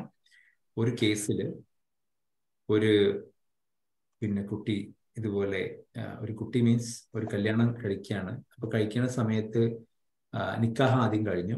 നിക്കാഹ് കഴിയുമ്പം ഈ സെക്ഷൽ എക്സൈറ്റ്മെന്റ് ഫേസ് എന്തായാലും എല്ലാവരിലും ഉണ്ടാവുമല്ലോ. ഓക്കെ, ഈ എക്സൈറ്റ്മെന്റ് ഫേസുള്ള ഈ ആൺകുട്ടി വൈഫൈയിൽ കറങ്ങാനൊക്കെ പോയി നിക്കാഹ് കഴിഞ്ഞ് അവളുടെ വീട്ടിൽ താമസിക്കാൻ പോയി. ഓക്കെ, ഇവന്റെ മനസ്സിൽ ഒക്കെ പറഞ്ഞ കുറേ ഇൻഫർമേഷൻസ് ഉണ്ട്. നമുക്ക് അങ്ങനെയല്ല, നമ്മൾ ആദ്യം ഇൻഫർമേഷൻ ഇവിടുന്ന് കളക്ട് ചെയ്യാം, സുഹൃത്തുക്കളിൽ നിന്നാണ് കളക്ട് ചെയ്യുക. എങ്ങനെയാണ്, ഏതാണ്, എന്താന്നൊക്കെ ഉള്ള കുറച്ച് സീനിയേഴ്സ് ഒക്കെ ആകുമ്പോൾ ചോദിച്ച കാര്യങ്ങളൊക്കെ ഒന്ന് മനസ്സിലാക്കി വെക്കും. അവർ നൽകുന്ന ഉപദേശങ്ങൾ അനുസരിച്ച് എന്ത് ചെയ്യും, കാര്യങ്ങൾ കൊണ്ടുപോകും. ഇവനോട് പറഞ്ഞിട്ട്, മോനെ ഒരു കാര്യം ശ്രദ്ധിക്കണം, അഥവാ സെക്ഷൽ കോണ്ടാക്ട്സ് ഉണ്ടാകുകയാണെങ്കിൽ ശ്രദ്ധിക്കണം, ടൈമിംഗ് ഇല്ലെങ്കിൽ ആകെ നഷ്ടപ്പെടും, പ്രോപ്പറായിട്ട് ഫങ്ഷനിങ് ഇല്ലെങ്കിൽ ആകെ പ്രശ്നമാവും എന്നൊക്കെ പറഞ്ഞ് ഇവന്റെ മനസ്സിൽ കുറെ, ഇവൻ ആൾറെഡി ഒരു പേടിന്റെ ആളാണ്. ഓക്കെ, ഒരു ആങ്സൈറ്റി ഉള്ള ആളാണ്. ഇവനാണ് എന്ത് ചെയ്യുന്നത്, ഫസ്റ്റായിട്ട് അപ്പം മോനിങ്ങനെ ഭയങ്കര മടിച്ചു നിന്നു. പിന്നെ സെക്കൻഡ് ടൈം തേർഡ് ടൈം ആയപ്പം അവള് പറഞ്ഞു, എനിക്ക് കുഴപ്പമൊന്നുമില്ല, നമ്മൾ നിക്കാഹ് കഴിഞ്ഞാല് കുഴപ്പമൊന്നുമില്ലായിരുന്നു. ഒരു സെക്ഷൽ കോണ്ടാക്ട്സിലേക്ക് പോയി. First attempt failed. Okay, premature ejaculation സംഭവിച്ചു. ഈ പ്രീമെച്വർ ഇജാക്കുലേഷൻ വന്നതോടുകൂടി അവന്റെ സകല കോൺഫിഡൻസ് പോയി. പിന്നെ നമ്മൾ പേടിയായി. അവനക്ക് പേടിയായി. പേടിയോടുകൂടി നമ്മൾ ഏത് പരീക്ഷ ചെയ്താലും നമ്മൾ എന്ത് ചെയ്യും, പൊട്ടാൻ സാധ്യത വളരെയധികം കൂടുതൽ. നമുക്ക് നന്നാക്കി ഡ്രൈവിംഗ് അറിയാം, എന്നാലും ആ മുന്നിൽ കയറിയാണ് നമ്മളെ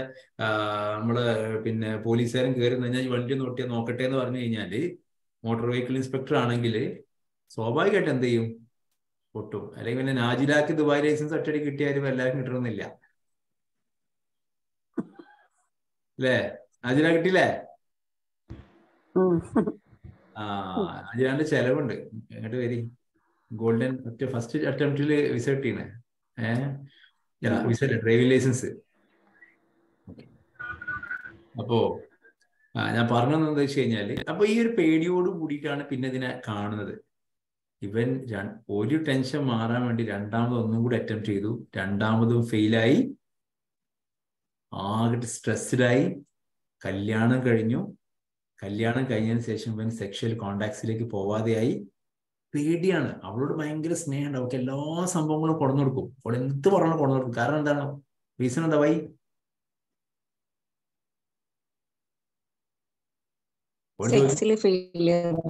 നമ്മൾ എന്തെങ്കിലും ഒരു സംഭവത്തെ ഫെയിലിയർ ആണെങ്കിൽ പിന്നെ ആ ഫെയിലിയറിന് ഓവർകം ചെയ്യാനുള്ള ഒരു ഡിഫൻസ് മെക്കാനിസം നമ്മൾ മാനിപ്പുലേറ്റ് ചെയ്യും.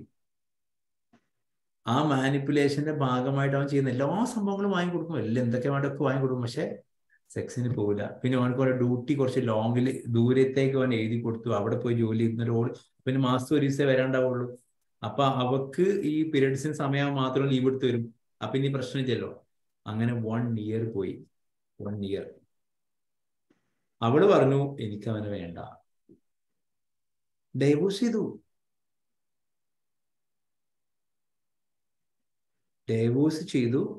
അവന്റെ ഇതിന് ശേഷമാണ്, ഡൈവോഴ്സിന്റെ 2 ദിവസം 3 ദിവസം മുമ്പാണ് കൺസൾട്ടേഷന് വരുന്നത്. സാർ ഞാൻ എന്താ ചെയ്യാ, എനിക്ക് ഇങ്ങനെ പ്രശ്നമുണ്ടെന്ന് പറഞ്ഞിട്ട് ആ കുട്ടിയോട് സംസാരിച്ചു. ആ കുട്ടി പറഞ്ഞത് ശരിയാവില്ല എന്ന് പറഞ്ഞു. ഇനി പറഞ്ഞിട്ട് ശരിയാവില്ല എന്ന് പറഞ്ഞു. പ്രതീക്ഷയില്ല എന്ന് പറഞ്ഞു. പക്ഷെ സംഭവങ്ങളൊക്കെ നെക്സ്റ്റ് ആൾക്ക് ഡൈവോഴ്സ് ചെയ്തു. പിന്നെ അടുത്ത അവന് നമ്മൾ ആങ്സൈറ്റിക്ക് തെറാപ്പി സ്റ്റാർട്ട് ചെയ്തു. ചെറിയ മെഡിസിൻസ് നമ്മുടെ സുഹൃത്തിനോട് ഡോക്ടറോട് കൺസൾട്ട് ചെയ്തു. ആങ്സൈറ്റി കുറഞ്ഞു. അവൻ വേറെ കല്യാണം കഴിച്ചു. അവൻ കയ്യിൽ ഒരു കുട്ടിയുണ്ട്. അപ്പൊ ഹാപ്പി ആയിട്ട്. നിങ്ങൾ നോക്ക്, ഈ ഒരു ഫാമിലി കൗൺസിലിങ്ങിന്റെ ഇന്റർവെൻഷൻ ആരെങ്കിലും ഒരാൾ നടത്തിയിരുന്നെങ്കിൽ അവർക്ക് എന്നോ അത് ക്ലിയർ ആക്കി പോകാൻ കഴിയുമായിരുന്നു. ആ ആങ്സൈറ്റി ഡിസോർഡേഴ്സിന്റെ ഭാഗമായിട്ടാണ് ഇങ്ങനെ വന്നതെന്ന് അയാൾക്ക് അറിയുമെങ്കിൽ അത് ഡീൽ ചെയ്ത് പോകുമായിരുന്നു.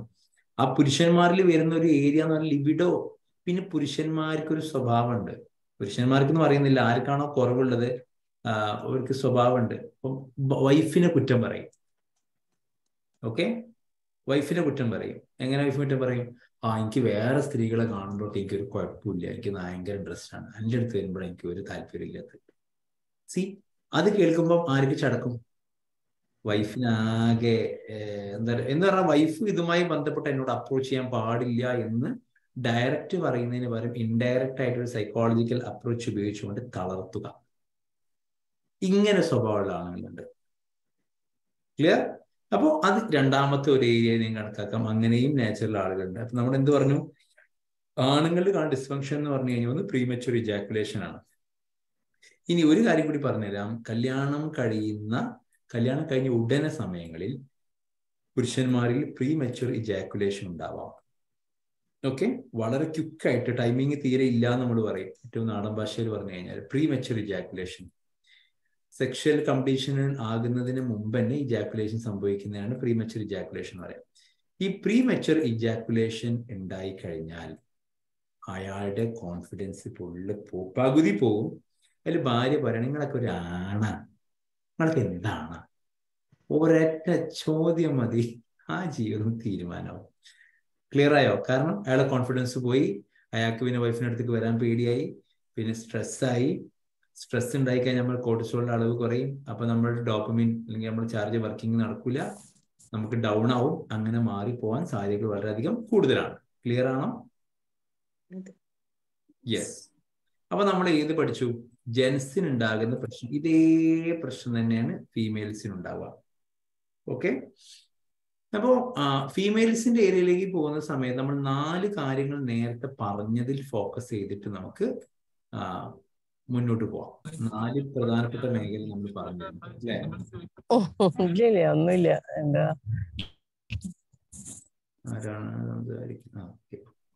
അപ്പോ നേരത്തെ നമ്മൾ പറഞ്ഞ ഇപ്പൊ ലേഡീസിന്റെ ഒരു കേസിലേക്ക് നമുക്ക് പോവാം. ലേഡീസ് ജനറേറ്റ് കാണുന്ന വിഷയങ്ങൾ ഞാൻ നേരത്തെ സെക്ഷൽ ഡിസ്ഫങ്ഷൻ എന്ന് പറഞ്ഞപ്പോൾ 4 പോയിന്റിലേക്കാണ് നമ്മൾ പോയത്. 1 arousal disorder, 2 hypo active sexual disorders, 2 മക്കളെ 2 arousal disorder, 3 hypo active sexual, 4 ഇതില് നമ്മൾ ഓർമ്മിക്കേണ്ട ഒരു ഘടകം എന്താ വെച്ചാൽ ഈ ഡിസോർഡേഴ്സ് ഒക്കെ ബയോളജിക്കൽ ഇഷ്യൂസ് കൊണ്ട് വരാം, സൈക്കോളജിക്കൽ ഇഷ്യൂസ് കൊണ്ട് വരാം.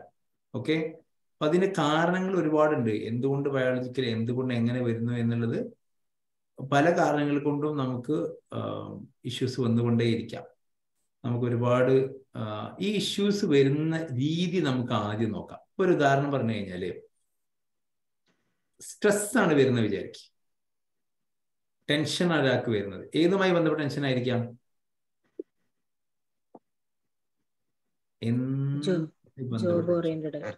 ജോബ് ആയിരിക്കാം, പിന്നെ ഫാമിലി ഇഷ്യൂസ് ആവാം, പിന്നെ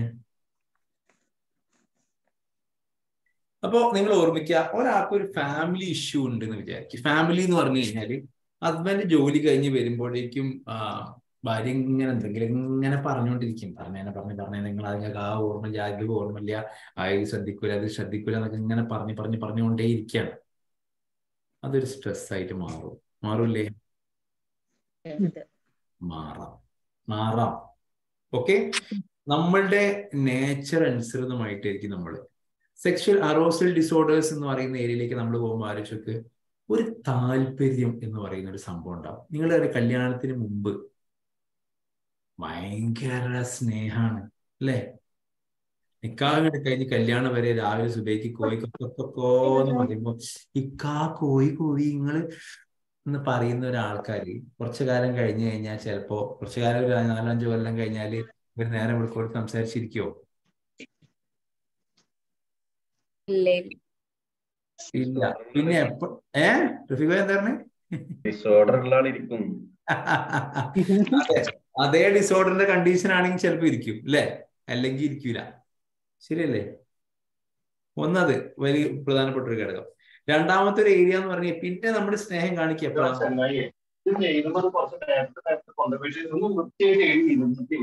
ആരോ കാര്യമായിട്ട് ക്ലാസ് എടുക്കണ്ടല്ലോ അവിടെ, അതാരാ? അപ്പോ നമ്മളെന്താ പറഞ്ഞാടാ അല്ലേ? സ്ട്രെസ് സെക്ഷൽ ലൈഫിനെ എങ്ങനെ എഫക്ട് ചെയ്യുന്നു? അത് ലാസ്റ്റ് പറഞ്ഞ എക്സാമ്പിൾ. ഓക്കെ, ഈ അറോസൽ എന്ന് പറയുന്ന ഒരു ഏരിയ നമ്മൾ പറഞ്ഞു. അറോസൽ ഡിസോർഡറിലേക്ക് പോകുമ്പോൾ നിങ്ങൾ ഓർമ്മിക്കേണ്ടത് സ്ട്രെസ് എന്തായാലും ബാധിക്കുന്നു പറഞ്ഞില്ലേ? സ്ട്രെസ് ചെറുതാവാം. നമ്മൾ ഓർമ്മിക്കേണ്ടത് ചെറിയ സ്ട്രെസ് പോലും നമ്മളെ ഭയങ്കരമായിട്ട് ബാധിക്കും. ഇപ്പൊ ഫുൾ ടൈം ദേഷ്യപ്പെടുന്ന ഒരു ഭർത്താവ് എന്ന് വിചാരിക്കും, എപ്പോഴും ദേഷ്യപ്പെടും. മൂപ്പരാകെ ദേഷ്യമില്ലാതെ നിൽക്കുക, ഒന്ന് സ്നേഹത്തോടുകൂടി ഓമനിച്ച് വർത്താനം കൂടെ പറഞ്ഞു വന്നാൽ നമുക്ക് ഉറപ്പായി മൂപ്പർക്ക് ഇന്ന് എന്നെ കൊണ്ട് എന്തോ ഒരു ആവശ്യമുണ്ട്. അങ്ങനെ ആകുമ്പോൾ മാത്രമേ മൂപ്പരുന്നാലെ നമുക്ക് ഈ സെക്സിനോട് ചടപ്പ് വരും. Am I right? അപ്പോ ആ തരത്തില് എന്തുകൊണ്ടാണ് അദ്ദേഹത്തിന് അങ്ങനെ എന്നുള്ളൊരു ക്വസ്റ്റ്യൻ മാർക്ക്. ഇപ്പൊ സെക്സിന്റെ കേസ് പറയുകയാണെങ്കിൽ നമ്മുടെ പിന്നെ ഒരു സാറ് പറയും, ജവഹർലാൽ സാറ് ക്ലാസ്സിൽ തമ്മിൽ മുമ്പ് പറഞ്ഞതും ആണിന്റെയും പെണ്ണിന്റെയും തമ്മിൽ സെക്സിൽ പണ്ടുണ്ടായിരുന്ന ഒരു വ്യത്യാസം, ഇപ്പോഴത്തെ റിസർച്ച് എനിക്ക് അറിയില്ല, പണ്ടുണ്ടായിരുന്ന വ്യത്യാസം എന്ന് പറഞ്ഞാൽ പുരുഷൻ എന്ന് പറഞ്ഞു കഴിഞ്ഞാൽ പുരുഷന്റെ ഒരു ബേസിക് ഫസ്റ്റ്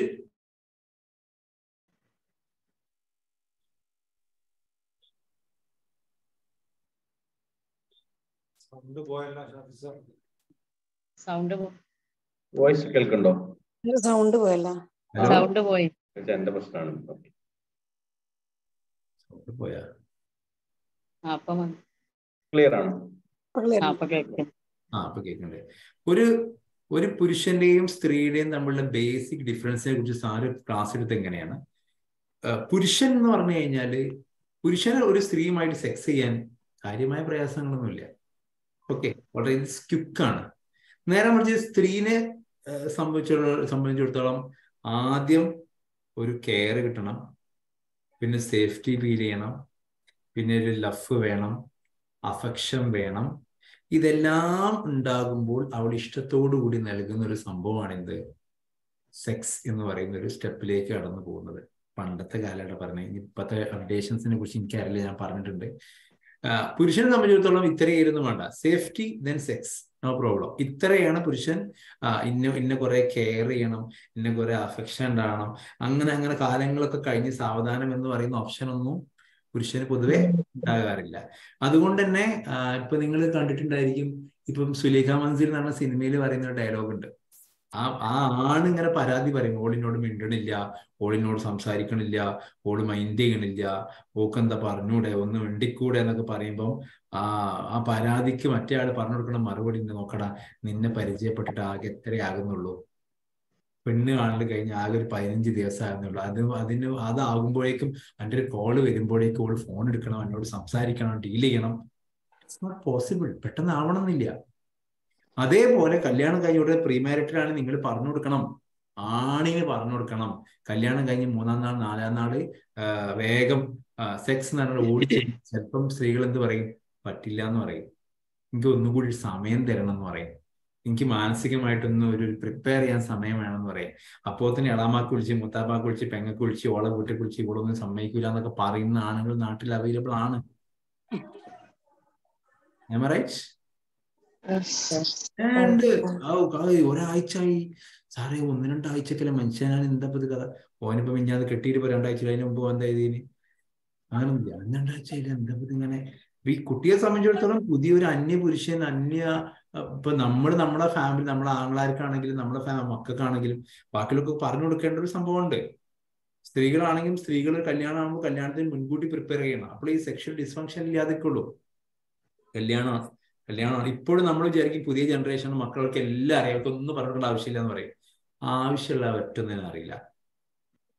ഒന്ന് ഇരുത്തി നിങ്ങൾ ഇപ്പൊ ഇത്രയും ഈ 71 ആൾക്കാർ നമ്മുടെ ഗ്രൂപ്പിൽ ഇപ്പം ഓൾറെഡി ഓൺലൈനിൽ 71 ആൾക്കാരുണ്ട്. ഈ 71 ആളുകളുടെ നമ്മുടെ ഫാമിലി ഒരു കല്യാണം ഉണ്ടാകുമ്പോൾ നിങ്ങൾ കൗൺസിലിംഗ് പഠിക്കുന്ന ആൾക്കാരല്ലേ, അല്ലെങ്കിൽ നിങ്ങൾ LEP ചെയ്യുന്ന ആൾക്കാരല്ലേ, ഒന്ന് വിളിച്ചെത്തിയിട്ട് നമ്മുടെ കല്യാണം എന്ന് പറഞ്ഞാൽ ഇന്നത്തെ സംഭവമാണ്. നിങ്ങൾക്ക് ഇപ്പൊ ആകെ അറിയുന്ന കല്യാണം എന്ന് പറഞ്ഞു കഴിഞ്ഞാൽ ഈ സുലേഖ മന്ദിരിലെ 4 ഡയലോഗും 4 കല്യാണം ഇപ്പൊ ആകെ അറിയുന്നത് പച്ച കല്യാണം, മഞ്ഞ കല്യാണം, തേക്കല്, വിളിക്കല്, മേക്കപ്പെട്ടില്, മേക്ക് ഓവർ. പിന്നെ മേക്ക് ഓവർ എന്നതിന്റെ പേരെന്നെ, കല്യാണം പെണ്ണാണ് പോകുമ്പോൾ പെണ്ണിന്റെ രൂപം, പിന്നെ നിശ്ചയത്തിന് പോകുമ്പോൾ ഒരു രൂപം, കല്യാണത്തിന് വന്ന് വേറെ രൂപം, പിന്നെ കല്യാണം കഴിഞ്ഞ് പിറ്റേന്ന് കുളിച്ചു കഴിഞ്ഞാൽ വേറെ രൂപം, എല്ലാം കൂടി കഴിഞ്ഞിട്ട് വല്ലാത്തൊരു അവസ്ഥയാണ് ഭർത്താവിനെ സംബന്ധിച്ചിടത്തോളം. ഭർത്താവിന്റെ കൺഫ്യൂഷൻ അതിന്റെ പെണ്ണുങ്ങൾ തന്നെയാണോ ആണെങ്കിലും ഫോട്ടോയിൽ കണ്ട വേറെ രൂപം. നിങ്ങൾ കണ്ടില്ലേ സേവ് ദ ഡേറ്റ്, പിന്നെ ഗെറ്റ് മാരീഡ്, ഹാങ്ഡ്, കൊക്കിഡ് എന്നൊക്കെ പറഞ്ഞിട്ട് എന്തൊക്കെയോ പേരാണ് ഇപ്പോഴേ. അതിൽ വേറെ രൂപം, റൂമിലേക്ക് ഒരു വേറെ രൂപം, മൊത്തത്തിൽ എന്തൊക്കെയോ രൂപങ്ങളാണ്. ഈ പേഴ്സണാലിറ്റി എന്ന വാചകത്തിന് ഡയലോഗ് പറയുന്നുണ്ട്, പേഴ്സോണ എന്ന് പറഞ്ഞ വാക്കുന്നുണ്ടായത് എന്ന് പറഞ്ഞാൽ വളരെ കറക്റ്റ് ആണ്. മുഖഭാവങ്ങൾ മേക്കോവർ ഇങ്ങനെ മാറിക്കൊണ്ടിരിക്കുകയാണ്. അങ്ങനെ മാറിക്കൊണ്ടിരിക്കുമ്പോൾ നമ്മുടെ ലൈഫിലേക്ക് എത്തുമ്പോൾ നമ്മളെ മൈൻഡ് സെറ്റിനനുസരിച്ചാണ് നമ്മൾ ആഗ്രഹങ്ങൾ ജനറേറ്റ് ചെയ്യാം. നമ്മുടെ മൈൻഡ് എങ്ങനെ സെറ്റ് ചെയ്യും അതിനനുസരിച്ച് ആഗ്രഹം ജനറേറ്റ് കൊണ്ടേയിരിക്കും. ഇപ്പൊ ചില കുട്ടികൾക്ക് ചെറുപ്പത്തിൽ അബ്യൂസസ് എന്തെങ്കിലും ഉണ്ടായിട്ടുണ്ടെങ്കിൽ ആ കുട്ടി കല്യാണത്തിനോട് താല്പര്യം കാണിക്കില്ല. ചില സെക്ഷൽ സെക്ഷൽ ഭർത്താവ് അടുത്തേക്ക് വരുമ്പോൾ കുട്ടിക്ക് ആ മനസ്സിൽ ഇങ്ങനെ കിടന്ന ഗ്രീഫോ, സങ്കടങ്ങളോ, പ്രയാസങ്ങളോ, ടെൻഷൻസ് ഇങ്ങനെ വർക്കൗട്ട് ചെയ്ത് കഴിഞ്ഞാൽ സ്വാഭാവികമായിട്ട് ഒന്നിനും താല്പര്യം വരില്ല. അതൊക്കെ ഇതിൽ നമ്മൾ ചിന്തിക്കേണ്ട ഒരു ഘടകമാണ്. എന്ന് പറഞ്ഞാൽ ആരെങ്കിലും താല്പര്യം കാണിക്കില്ലെങ്കിൽ അർത്ഥം എന്താ, എനിക്ക് സെക്ഷലിന് മുമ്പ് എന്തെങ്കിലും പ്രശ്നം ഉണ്ടായണോ വെച്ചാൽ ബാക്ക് കൂടെ നിൽക്കണ്ട, അങ്ങനെയല്ല ഉദ്ദേശിച്ചത്. നിങ്ങൾ മനസ്സിലാക്കി ഭർത്താവുള്ളതാ.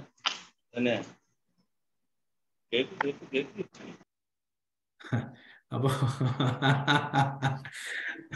എല്ലാ വീട്ടിലും ഭാര്യ ഭർത്താവും കാര്യമായിട്ട് കേട്ടോളി, ഒരു ജീവിതത്തിൽ ഒരു മാറ്റം ഉണ്ടാകാൻ നല്ലതാണ്.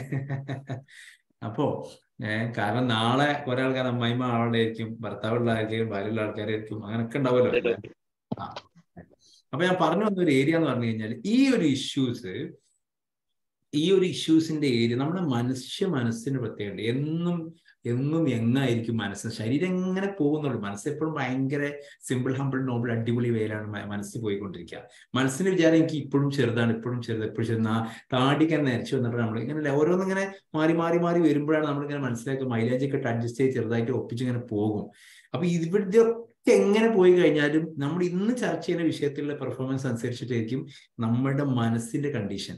നമുക്ക് ഷുഗർ വന്നെന്ന് വിചാരിക്കും, ടെൻഷന്റെ ഒരു ഏരിയ നിങ്ങൾ പറഞ്ഞ പോലെ ബയോളജിക്കൽ ഏരിയ. ഷുഗർ വന്നതുകൊണ്ട് പ്രശ്നമൊന്നുമില്ല, ഷുഗറിനെ കറക്റ്റായിട്ട് മാനേജ് ചെയ്താൽ മതി. ആ ഒരു 120 പിന്നെ 140 ഇങ്ങനെ നിലനിർത്തി കഴിഞ്ഞാൽ അതിന് ഇൻസുലിൻ കാര്യങ്ങളൊക്കെ എടുത്ത് കണ്ടിന്യൂസ് ചെയ്ത് പോയ പ്രശ്നങ്ങളൊന്നുമില്ല. ഒരാൾ മൈൻഡ് ചെയ്യുന്നില്ല, 250, 300, 400, 500, 600 കൈ ഇങ്ങനെ പോയി കുറച്ച് കഴിയുമ്പോൾ ഏതെങ്കിലും നെർവ്സ് എസ്പെഷ്യലി റിഗാർഡിങ് സെക്സ് ഹെൽത്തുമായി ബന്ധപ്പെട്ട് എന്തെങ്കിലും സംഭവിക്കുകയാണെങ്കിൽ അയാൾക്ക് ആകെ കോൺഫിഡൻസ് പോകും. കള്ള് ഇഷ്ടം പോലെ കുടിക്കുന്ന ഒരാളാണ്, ഡ്രഗ്സ് യൂസ് ചെയ്യുന്ന ഒരാളാണ്, അവർക്ക് ഇമ്പോർട്ടൻ്റ് ആയിട്ട് അയാൾ മാറും. കുറച്ച് കഴിയുമ്പോൾ ഇമ്പോർട്ടൻ്റ് ആയിട്ട് മാറും. ആ ഇമ്പോർട്ടൻ്റ് ആയിട്ട് മാറും, ഇമ്പോർട്ടൻ്റ് അല്ല കേട്ടോ. നമ്മൾ നേരത്തെ പറഞ്ഞ പൊട്ടൻഷ്യൽ ഇല്ലാത്ത കപ്പാസിറ്റി, ഒരു സെക്സിനോടുമായി കപ്പാസിറ്റി ഇല്ലാത്ത അവസ്ഥയിലേക്ക് പോയി കഴിഞ്ഞാൽ ഓട്ടോമാറ്റിക് അയാൾക്ക് ആദ്യം വരുന്ന ഒരു അസുഖമുണ്ട്. എന്താ നിങ്ങൾക്കറിയാം?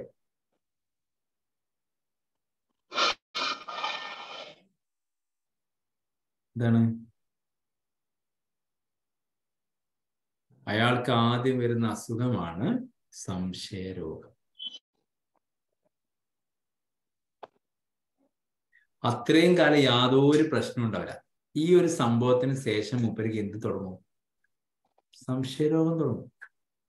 മൂപ്പർക്ക് ഇങ്ങനെ തോന്നും, ഞാനിപ്പം എന്നെ കൊണ്ട് ഇത് കഴിയുന്നില്ലല്ലോ, അപ്പൊ വൈഫുമായി ആരെങ്കിലും ഒരു ബന്ധമുണ്ടോ. പിന്നെ മൂപ്പർക്ക് ഇങ്ങനെ സ്ട്രെസ് കൂടി വരും. പിന്നെ എല്ലാത്തിനും മൂപ്പര് ചൂടായിക്കൊണ്ടിരിക്കും, വെറുതെ ചൂടായിക്കൊണ്ടിരിക്കും.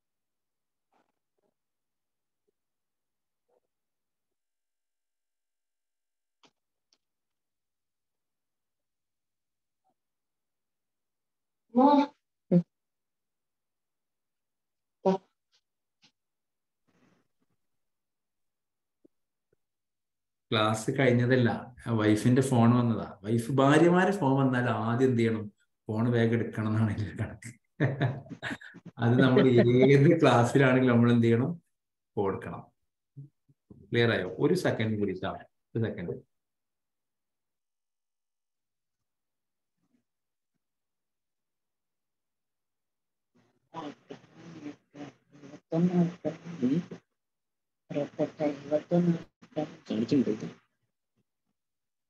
ചിലവരെങ്ങനെ പെട്ടെന്ന് വീഴും. ഞാനൊക്കെ മ്യൂട്ട് ഇതാക്കി വെച്ചു.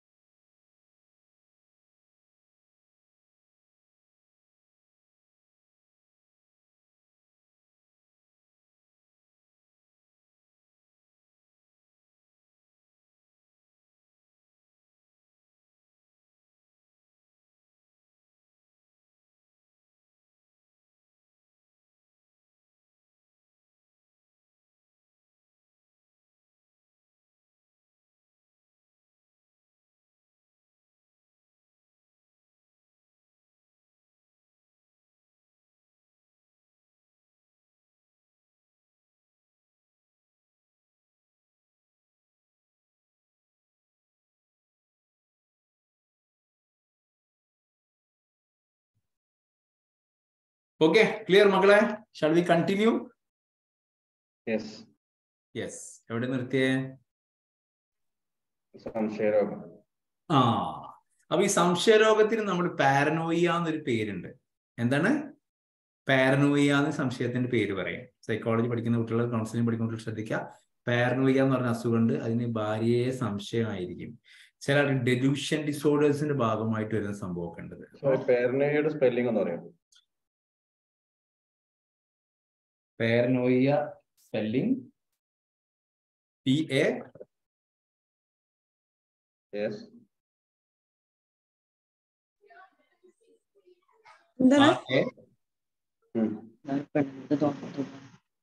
എന്താ ചോദിച്ചു കേട്ടില്ല. ഭ്രാന്ത് എന്നല്ലേ അർത്ഥം? ഭ്രാന്ത് എന്നല്ലേ അർത്ഥം? അത് പാരനോയിയ കുറെ ആയിട്ടുണ്ട്. ഭ്രാന്തി എന്ന് പറയില്ല, ഇത് സസ്പീഷ്യസ് സ്വഭാവമായിരിക്കും ഉണ്ടാവുക. പാരനോയിഡ് എന്ന് പറഞ്ഞാൽ ഒബ്സസീവ് ആങ്ഷ്യസ് ആണ്. സസ്പീഷൻ ഉണ്ടാവും, ഭയങ്കര സസ്പീഷ്യസ് ആയിരിക്കും ആള്.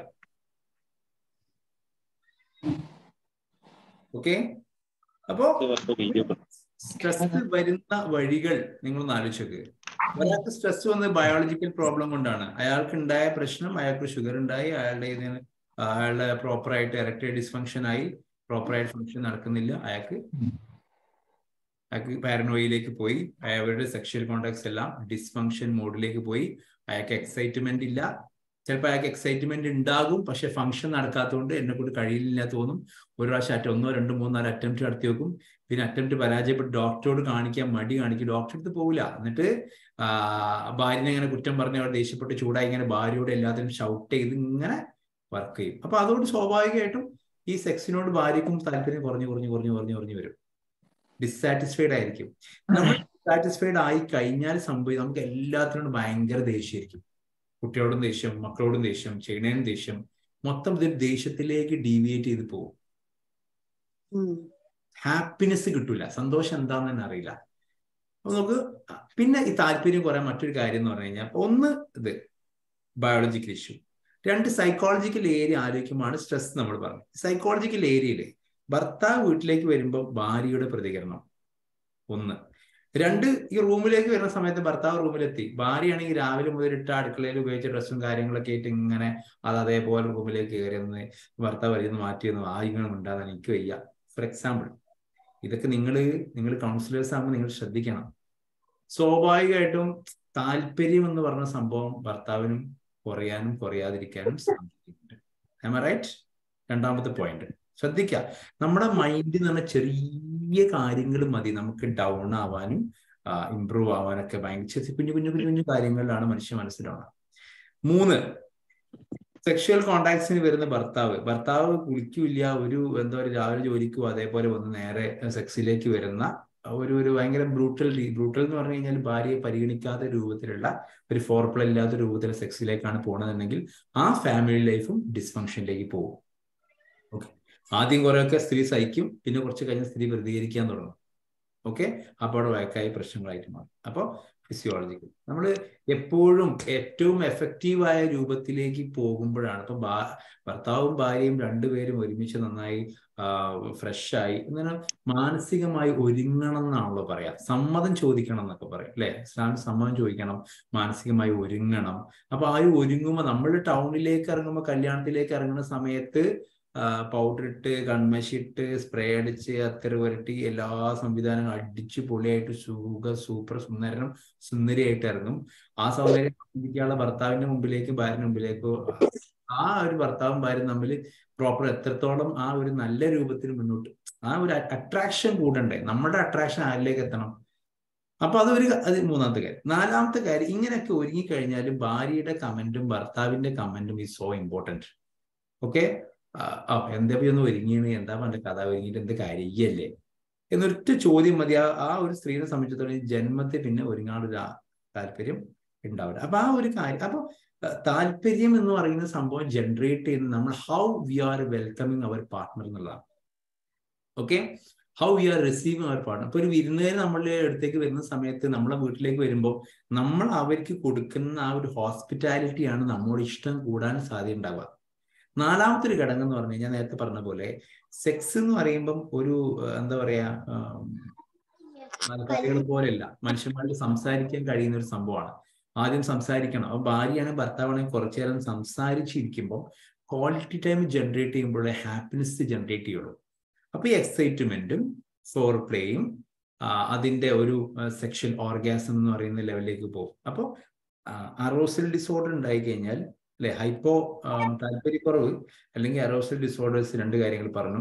മൂന്നാമത്തെ കാര്യം, ടെൻഷൻസ് എന്ത് വന്നു കഴിഞ്ഞാൽ എന്ത് സംഭവിക്കും? നമ്മുടെ ഹോർമോൺസിൽ എന്താണ് സംഭവിക്കുക? ഹോർമോൺസിൽ വളരെ എന്തൊക്കെ സംഭവിക്കുന്നത് കൃത്യമായിട്ട് ഇതിൽ കൊടുത്തിട്ടുണ്ട്. ഒന്ന് ശ്രദ്ധിച്ചു നോക്കി. എന്താ സംഭവിക്കുന്നത്? സ്ട്രെസ് വന്നു കഴിഞ്ഞാൽ നമ്മുടെ കോർട്ടിസോൾ എലിവേറ്റ് ചെയ്തു. കോർട്ടിസോളിന്റെ എലിവേറ്റ് ചെയ്യും. കോർട്ടിസോള് എന്ത് ചെയ്യും? ഇതിന്റെ പ്രസൻസ് ഉണ്ടായി കഴിഞ്ഞാല് നമ്മൾ ലിബിഡോ എനർജി കുറയും. ലിബിഡിൽ എനർജി കുറയും. ഇതൊരു ബയോളജിക്കൽ എക്സ്പ്രഷൻ ആണ്. ലിബിഡോ എനർജി എന്ന് പറഞ്ഞാൽ സെക്ഷൽ എനർജി കുറയും. അപ്പൊ അത് ബോഡിന്റെ എബിലിറ്റി ടു റെസ്പോണ്ട്. ഒരു ഭാര്യ ഒരു അപ്രോച്ച് ചെയ്യുമ്പോൾ, ഭർത്താവ് ഒരു അപ്രോച്ച് ചെയ്യുമ്പോൾ സ്വാഭാവികമായിട്ട് റെസ്പോണ്ട് ചെയ്യാൻ കഴിയില്ല. കാരണം കോർട്ടിസോളിന്റെ ലെവല് ഹൈ ആയിരിക്കും. ഓക്കെ, അപ്പോൾ ഇത് സ്വാഭാവികമായിട്ടും ബോഡി ബാക്കിയുള്ള ഹോർമോൺസിനെ ഫുള്ള്, സെക്സ് ഹോർമോൺസിനെ മുഴുവൻ എഫക്ട് ചെയ്യും. നമ്മൾ ഉറക്കിനെ എഫക്ട് ചെയ്യും, നമ്മൾ ഗ്രോത്ത് ഹോർമോൺസിനെ എഫക്ട് ചെയ്യും. അപ്പോൾ ഈ എന്ന് പറഞ്ഞാൽ സെക്ഷൽ ഹോർമോൺസ് എപ്പോഴും ജനറേറ്റ് ചെയ്യുന്ന എപ്പോഴാ? നമ്മൾ ഉറങ്ങുമ്പോഴാണ്. മനസ്സിലായോ? അപ്പൊ നിങ്ങൾ പ്രോപ്പറായിട്ട് ഉറങ്ങുന്നില്ലെങ്കിൽ എനർജി എന്തായിരിക്കും? കുറവായിരിക്കും. ക്ലിയർ? ഉറങ്ങിയിട്ടില്ലെങ്കിൽ സെക്ഷൽ എനർജി കുറവായിരിക്കും. നിങ്ങൾക്കറിയാം, അക്യുപഞ്ചർക്ക് പഠിക്കുന്ന ആൾക്കാർ ഇതിലുണ്ടല്ലോ, ഈ കോഴ്സ് പിന്നെ പ്രാക്ടീസ് ചെയ്യുന്ന ആൾക്കാരുണ്ട്. അവരൊക്കെ പറയുന്ന ഒരു 5Gs കുറിച്ച് പറയില്ലേ? 5G ഫോളോ ചെയ്യണം എന്ന് പറയും. അതിൽ പറയുന്ന ഒരു ഘടകമാണ് നിങ്ങൾ നേരത്തെ ഉറങ്ങണം. ഒരു 9:30, 9 മണി, 8:30, 9, 9:30 ആകുമ്പോൾ നിങ്ങൾ ഉറങ്ങണം. ഓക്കെ, നമ്മുടെ ബയോളജിക്കൽ ക്ലോക്ക് എന്ന് പറഞ്ഞ സംഭവമുണ്ട്. Biological clock. ആ ബയോളജിക്കൽ ക്ലോക്ക് നമ്മൾ രാത്രി 9 മണി ആയിക്കഴിഞ്ഞാൽ 9 to 11 മണി വരെ നമ്മളെ നെട്ടലിനെ റിപ്പയർ ചെയ്യാനുള്ള സമയമാണ്. ആ സമയത്ത് ആ റിപ്പയറിങ് നടക്കണം. ഓക്കെ, രാവിലെ ഒരു 4 മണിക്കാവുമ്പോൾ, 4:05 ആകുമ്പോൾ നമ്മൾ എണീക്കണം. അപ്പൊ ആ സമയത്തുള്ള വർക്കിംഗ് പ്രോസസ്, ഓരോന്നിനും ഓരോ സമയമുണ്ട് അല്ലെ? അപ്പൊ അതിനനുസരിച്ച് body healing, auto healing mechanism work ചെയ്യണമെങ്കിൽ നമ്മൾ അങ്ങനെ ആവണം. അപ്പൊ നമ്മൾ എന്ത് ചെയ്യും? നമ്മളെ പഠിച്ചോ നമുക്ക് തന്ന ഒരു സിസ്റ്റത്തിനെ മുഴുവൻ താറുമാറാക്കിയാണ് നമ്മൾ വർക്ക് ചെയ്യുമ്പം നമ്മുടെ ശരീരത്തിന് നൈറ്റിൽ ഉറങ്ങുന്ന സമയത്ത് ജനറേറ്റ് ചെയ്യാനുള്ള സെക്സ് ഹോർമോൺസ് മീൻസ് ഓട്ടോ ജനറേഷന്റെ സാധനം വർക്ക് ചെയ്യില്ല. രാത്രി ഫുള്ള് ഉറക്കം കഴിഞ്ഞ് ഇങ്ങനെ നമ്മൾ മൊബൈൽ മേലും കളിച്ച് റീൽസ് നോക്കി ഇരുന്ന് എന്ന് തന്നെ പരിപാടി കൂട്ടിക്കൊള്ളി. പിന്നെ നമുക്ക് ബാക്കിയുള്ള ഒരു വിഷയത്തിനോട് താല്പര്യം ഉണ്ടാവില്ല. ഓട്ടോമാറ്റിക്കലി ജനറേറ്റ് ചെയ്യില്ല. ഇതൊക്കെ ഓട്ടോമാറ്റിക്കലി ജനറേറ്റ് ചെയ്യണല്ലോ. അതാണ് ഇതിന്റെ അടുത്തൊരു ഏരിയ കേട്ടോ. അപ്പം നൈറ്റ് ഡ്യൂട്ടി ഒക്കെ ഉള്ളവർക്ക് ഇത് നല്ലൊരു എഫക്ഷൻ ഉണ്ടാവും. നൈറ്റ് ഡ്യൂട്ടി ഉള്ള ആളുകൾക്ക് ഒരാ പരാതി ഡെയിലി തീർത്താൽ മതി. ഇപ്പൊ ഒരു പ്രശ്നം കഴിഞ്ഞു. ഉറക്കിന്റെ സമയത്താണല്ലോ മെയിൻ. ഇപ്പൊ നൈറ്റ് ഫുൾ ആയിട്ടാണെന്നുണ്ടെങ്കിൽ ഡെയിലി സ്വാഭാവികമായിട്ട് ഒരു ഉറങ്ങി അതിനെ മാനേജ് ചെയ്യൂലേ? അതിന് പകരാവോ? ഇല്ല, ആകൂല. ഒരിക്കലും പകരം വെക്കാനാവില്ല. ഉറപ്പായിട്ടും ഈ നൈറ്റ് നോക്ക്, ഈ മെന്റൽ ഹെൽത്ത് ഏറ്റവും കുറഞ്ഞ ആളുകൾ പൊതുവെ രാത്രി ഉറങ്ങാതിരിക്കുന്ന ആളുകളായിരിക്കും പറയാം. സ്ഥിരമായി രാത്രി നിങ്ങൾ ഉറങ്ങാതിരുന്നു കഴിഞ്ഞാൽ ആൾറെഡി ദൈവം നമുക്ക് തന്ന എക്സിസ്റ്റിംഗ് ആയിട്ട് സിസ്റ്റത്തിനെ ഉൾട്ടടിക്കുകയാണ് ചെയ്യുന്നത്. അതിനെ തലതിരിച്ചിട്ടാൽ എന്തായി? ഫങ്ഷൻസ് ഒക്കെ തലതിരിഞ്ഞുകൊണ്ടേയിരിക്കും. അപ്പൊ ഏറ്റവും നല്ല കാര്യം എന്താ വെച്ച് കഴിഞ്ഞാല് അധികം റഫീഖ് ഭായി ഞാൻ നൈറ്റ് ഡ്യൂട്ടി വല്ലാതെ എടുക്കണ്ട, ഡേ ഡ്യൂട്ടി മാത്രം കൊടുത്താൽ മതി കമ്പനിയിൽ. റൈറ്റ്, നമുക്കൊരു ഡ്യൂട്ടി ഇല്ല. Okay, fine. അപ്പോ നമ്മൾ പറഞ്ഞു വന്ന ഒരു ഏരിയ എന്ന് പറഞ്ഞു കഴിഞ്ഞാൽ നമുക്ക് സ്ട്രെസ് കൂടിക്കഴിഞ്ഞാൽ ഇമോഷണലി ഡിപ്രഷനിലേക്ക് പോകും. ഡിപ്രഷനിലേക്ക് പോയി കഴിഞ്ഞാൽ സെൽഫ് എസ്റ്റീം കുറയും, അല്ലേ? ലോ സെൽഫ് എസ്റ്റീം ആവും. നിങ്ങൾ ആലോചിക്കുക എത്ര എത്ര പ്രയാസങ്ങൾ നമ്മൾ ചെറിയ അശ്രദ്ധകളിൽ സംഭവിക്കുന്ന ആലോചിച്ച് നോക്കിയാൽ മതി. ഓക്കെ, ദെൻ എങ്ങനെയാണ് അടുത്ത ഒരു ഇതിലേക്ക് പോവാണ്? അടുത്ത എന്താണ് നെക്സ്റ്റ്? എത്ര പ്രയാസം പറഞ്ഞു നമ്മൾ? 1 അറോസൽ ഡിസോർഡർ, 2 പറ പെയിൻ ഡിസോർഡർ, പിന്നെ ഹൈപ്പോ ആക്റ്റീവ് ഡിസോർഡർ. അതെ, പിന്നെന്തായിരുന്നു? orgasm. Arousal disorders. യെസ്. അപ്പോ നമ്മൾ ഈ ഏരിയയിൽ നമ്മൾ 1, 2, 3 പറഞ്ഞു. നമുക്ക് വിമൻസിന്റെ സെക്ഷൽ ഡിസ്ഫങ്ഷൻ എന്താന്നുള്ളത് നമ്മൾ പറയേണ്ടത് ഇതിൽ നമുക്ക് കവർ ചെയ്ത് പോവാം. ഹൈപ്പോ ആക്റ്റീവ് സെക്ഷൻ എന്ന് പറഞ്ഞാൽ നമ്മൾ ആൾറെഡി പറഞ്ഞു, സെക്ഷൻ താല്പര്യമില്ല. അതാണെങ്കിൽ പെണ്ണാണെങ്കിൽ. അറോസൽ ഡിസോർഡേഴ്സ് നമ്മൾ പറഞ്ഞു, ആണ് പെണ്ണ താല്പര്യമില്ല. ഓർഗാസ്മിക് ഡിസോർഡർ എന്ന് പറയുന്ന ഏരിയ ഇതൊരു ഇമ്പോർട്ടൻ്റ് ആയിട്ടൊരു ഘടകമാണ്. ഓർഗാസ്മിക് ഡിസോർഡർ സ്റ്റഡീസ് പറയുന്നത് 40% of females don't know what is orgasm എന്നാണ്. എന്താണ് ഓർഗാസം എന്ന് അറിയാത്ത 40% സ്ത്രീകളുണ്ട്. അതിനർത്ഥം ഈ ഓർഗാസം എന്ന് പറയുമ്പോൾ ഇപ്പൊ നമ്മള് പുരുഷനാണെങ്കിൽ ഒരു ഓർഗാസം ഉണ്ടാവുള്ളൂ, ഒരു ഇജാക്കുലേഷൻ സംഭവിക്കും. ആ സമയത്ത് ഉണ്ടാകുന്ന ഏറ്റവും പീക്ക് ആയിട്ടുള്ള ഹാപ്പിനെസ്സിനാണ് ഈ ഓർഗാസം എന്ന് പറയാം. സെക്ഷൽ ഹാപ്പിനെസ്സിനാണ് നമ്മൾ എന്താ പറയാ? ഓർഗാസം, അല്ലെ? ഏറ്റവും പീക്ക് ആയിട്ടുള്ള. അപ്പൊ പുരുഷനാകുമ്പോൾ ഒറ്റ പ്രാവശ്യം ഉണ്ടാവുള്ളൂ, സ്ത്രീ ആകുമ്പോൾ മൾട്ടിപ്പിൾ ടൈംസിൽ ഉണ്ടാവും. പക്ഷെ ഇത് മൾട്ടിപ്പിൾ ടൈംസ് ഉണ്ടാകും എന്നുള്ളത് പുരുഷനുമാണ് മനസ്സിലാക്കുക. അതിനനുസൃതമായിട്ട് ആയിരിക്കണം സെക്ഷൽ കോണ്ടാക്ട്. അതുകൊണ്ട് എന്താ വെച്ചാൽ നിങ്ങൾ കൗൺസിലിങ്ങിന് വരുന്ന സമയത്ത് ഒരു പ്രീമാരിറ്റൽ ആണെങ്കിൽ ആ പെൺകുട്ടിനോട് പറഞ്ഞു കൊടുക്കണം, ഇങ്ങനെ ഒരു സംഭവം ഉണ്ട് സ്ത്രീക്ക് എന്നുള്ളത് അയാൾക്ക് അറിയുമോ? നിങ്ങൾക്ക് അറിയോ സ്ത്രീകൾക്ക് ഇങ്ങനെയാണ് ഉണ്ടാവുക, സാധാരണ പുരുഷന്മാരെ പോലെയല്ല, വ്യത്യാസമുണ്ട് എന്ന് ഒന്ന് പിന്നെ കൺവേ ചെയ്യാൻ പറഞ്ഞു കൊടുക്കണം. അസർട്ടീവ്നെസ് എന്ന് അതിന് പറയാൻ പറ്റും, അല്ലെ? അസർട്ടീവ്നെസ് എന്ന് പറയും. അപ്പോഴാണ് പുരുഷന് മനസ്സിലാവുക അങ്ങനെ ഒരു സംഭവം ഉണ്ട്, അല്ലെ? പലപ്പോഴും ഈ സ്ത്രീകൾ അനുഭവിക്കുന്ന പ്രയാസങ്ങളൊന്നും ഓർഗാസത്തിലേക്ക് എത്തൂല. ഓർഗാസത്തിലേക്ക് എത്തിയിട്ടില്ലെങ്കിൽ സാറ്റിസ്ഫാക്ഷൻ്റെ അളവ് വളരെ വളരെ വളരെ കുറവായിരിക്കും. അപ്പോൾ ഓർഗാസം ഡിസോർഡേഴ്സിൽ പറയുമ്പോൾ അതൊരു പ്രധാനപ്പെട്ട ഘടകമാണ്. പിന്നെ നമുക്ക് സെക്ഷൽ പെയിൻ ഡിസോർഡർ എന്ന് പറഞ്ഞൊരു സംഭവമാണ്. സെക്ഷൽ പെയിൻ ഡിസോർഡർ എന്ന് പറഞ്ഞു കഴിഞ്ഞാല് ചില കല്യാണത്തിന് മുമ്പ് തന്നെ പറയും, ഇന്റർകോഴ്സ് ചെയ്യുമ്പം പെയിൻ ഉണ്ടാവും, ചിലപ്പം ബ്ലഡൊക്കെ വരും, ആകെ സീനാവും എന്നൊക്കെ പറഞ്ഞിട്ട് ഒരു സൈക്കോളജിക്കൽ പേടി. ഈ പേടി എന്ന് പറഞ്ഞാൽ പൊതുവെ നമുക്ക് ഒരു സാറ് വരും, ചോദ്യം ചോദിക്കും, പേടിയാണ്, അല്ലെ? അടി കിട്ടും, പേടിയാണ്. പേടി എന്ന് പറഞ്ഞാൽ അത് നമ്മളിലേക്ക് എത്തുന്നതിനനുസരിച്ച് നമുക്ക് എന്ത് കൂടിക്കൂടും? പേടി കൂടിക്കൊണ്ടിരിക്കും. അപ്പൊ പെയിൻ ഉണ്ടാകുമെന്നുള്ള പേടി കൊണ്ട് നമുക്ക് വേദന വരാം. പേടി ഒരു വേദന ലക്ഷണമാണ്. അതേപോലെ ഇപ്പൊ സ്ത്രീകളിൽ കാണുന്ന ഇഷ്യൂസ് എന്ന് പറഞ്ഞിട്ട് നമുക്ക് ഇത് കാണാൻ പറ്റും. ലോ ലിബിഡിനോ സെക്ഷൽ ഡ്രൈവ്, സെക്ഷൽ താല്പര്യമില്ല. ഇതിനൊക്കെ മെഡിസിൻസ് ഒക്കെ അവൈലബിൾ ആണ് കേട്ടോ. താല്പര്യം ഹോമിയോയിലൊക്കെ മെഡിസിൻസ് ഒക്കെ ഉണ്ട്. അപ്പം ലിബിഡോ സെക്ഷൽ ഡ്രൈവ്സ് ഇല്ല, അല്ലെങ്കിൽ തീരെ സ്റ്റിമുലേഷൻ കിട്ടുന്നില്ല, താല്പര്യം കിട്ടുന്നില്ല, അല്ലെങ്കിൽ ഇതിൽ പറഞ്ഞ പെയിനാണ്, വജൈനൽ ഡ്രൈനസ് കൊണ്ട് ഭയങ്കര പെയിന് ഫീൽ ചെയ്യുക. അതൊരു സൈക്കോളജിക്കൽ ഡിസോർഡർ ആയിട്ട് വരാൻ. ഓർഗാസം കിട്ടുന്നില്ല, അനോർഗാസ്മിയ, ഇങ്ങനെ തുടങ്ങിയിട്ട് ഇഷ്യൂസ് എല്ലാം സ്ത്രീകളിൽ വന്നു കഴിഞ്ഞാലും സെക്ഷൽ ഡിസ്ഫങ്ഷന്റെ ലെവലിലേക്ക് പോയിക്കൊണ്ടിരിക്കും. ക്ലിയർ ആണോ ഞാൻ പറയുന്നത്? ഓക്കെ. അപ്പോ നിങ്ങള് ഈ ഒരു ഏരിയ ശ്രദ്ധിക്കേണ്ടതെന്ന് വെച്ച് കഴിഞ്ഞാൽ ഇങ്ങനെയുള്ള പല കേസുകളും തലതിരിഞ്ഞ് എല്ലാ ഫാമിലി കൗൺസിലിംഗ് ആണെങ്കിലും ഒരു ഏരിയ ഇതായിരിക്കും. നിർബന്ധമായിട്ട് ഫാമിലി കൗൺസിലിംഗ് ആണോ അവിടെ എല്ലാ പ്രശ്നവും നിങ്ങൾക്ക് എവിടെ കാണാൻ കഴിയും? ബെഡ്റൂമിൽ കാണാൻ കഴിയും. എല്ലാ ഇഷ്യൂസും ബെഡ്റൂമിൽ കാണാൻ കഴിയും.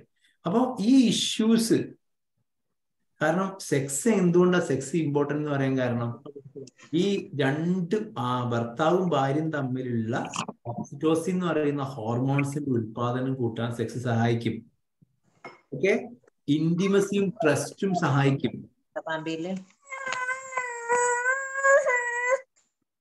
നമ്മുടെ ഇമ്മ്യൂൺ സിസ്റ്റം വർദ്ധിക്കും. നല്ല ഹോർമോൺ പ്രൊഡ്യൂസ് ചെയ്യും.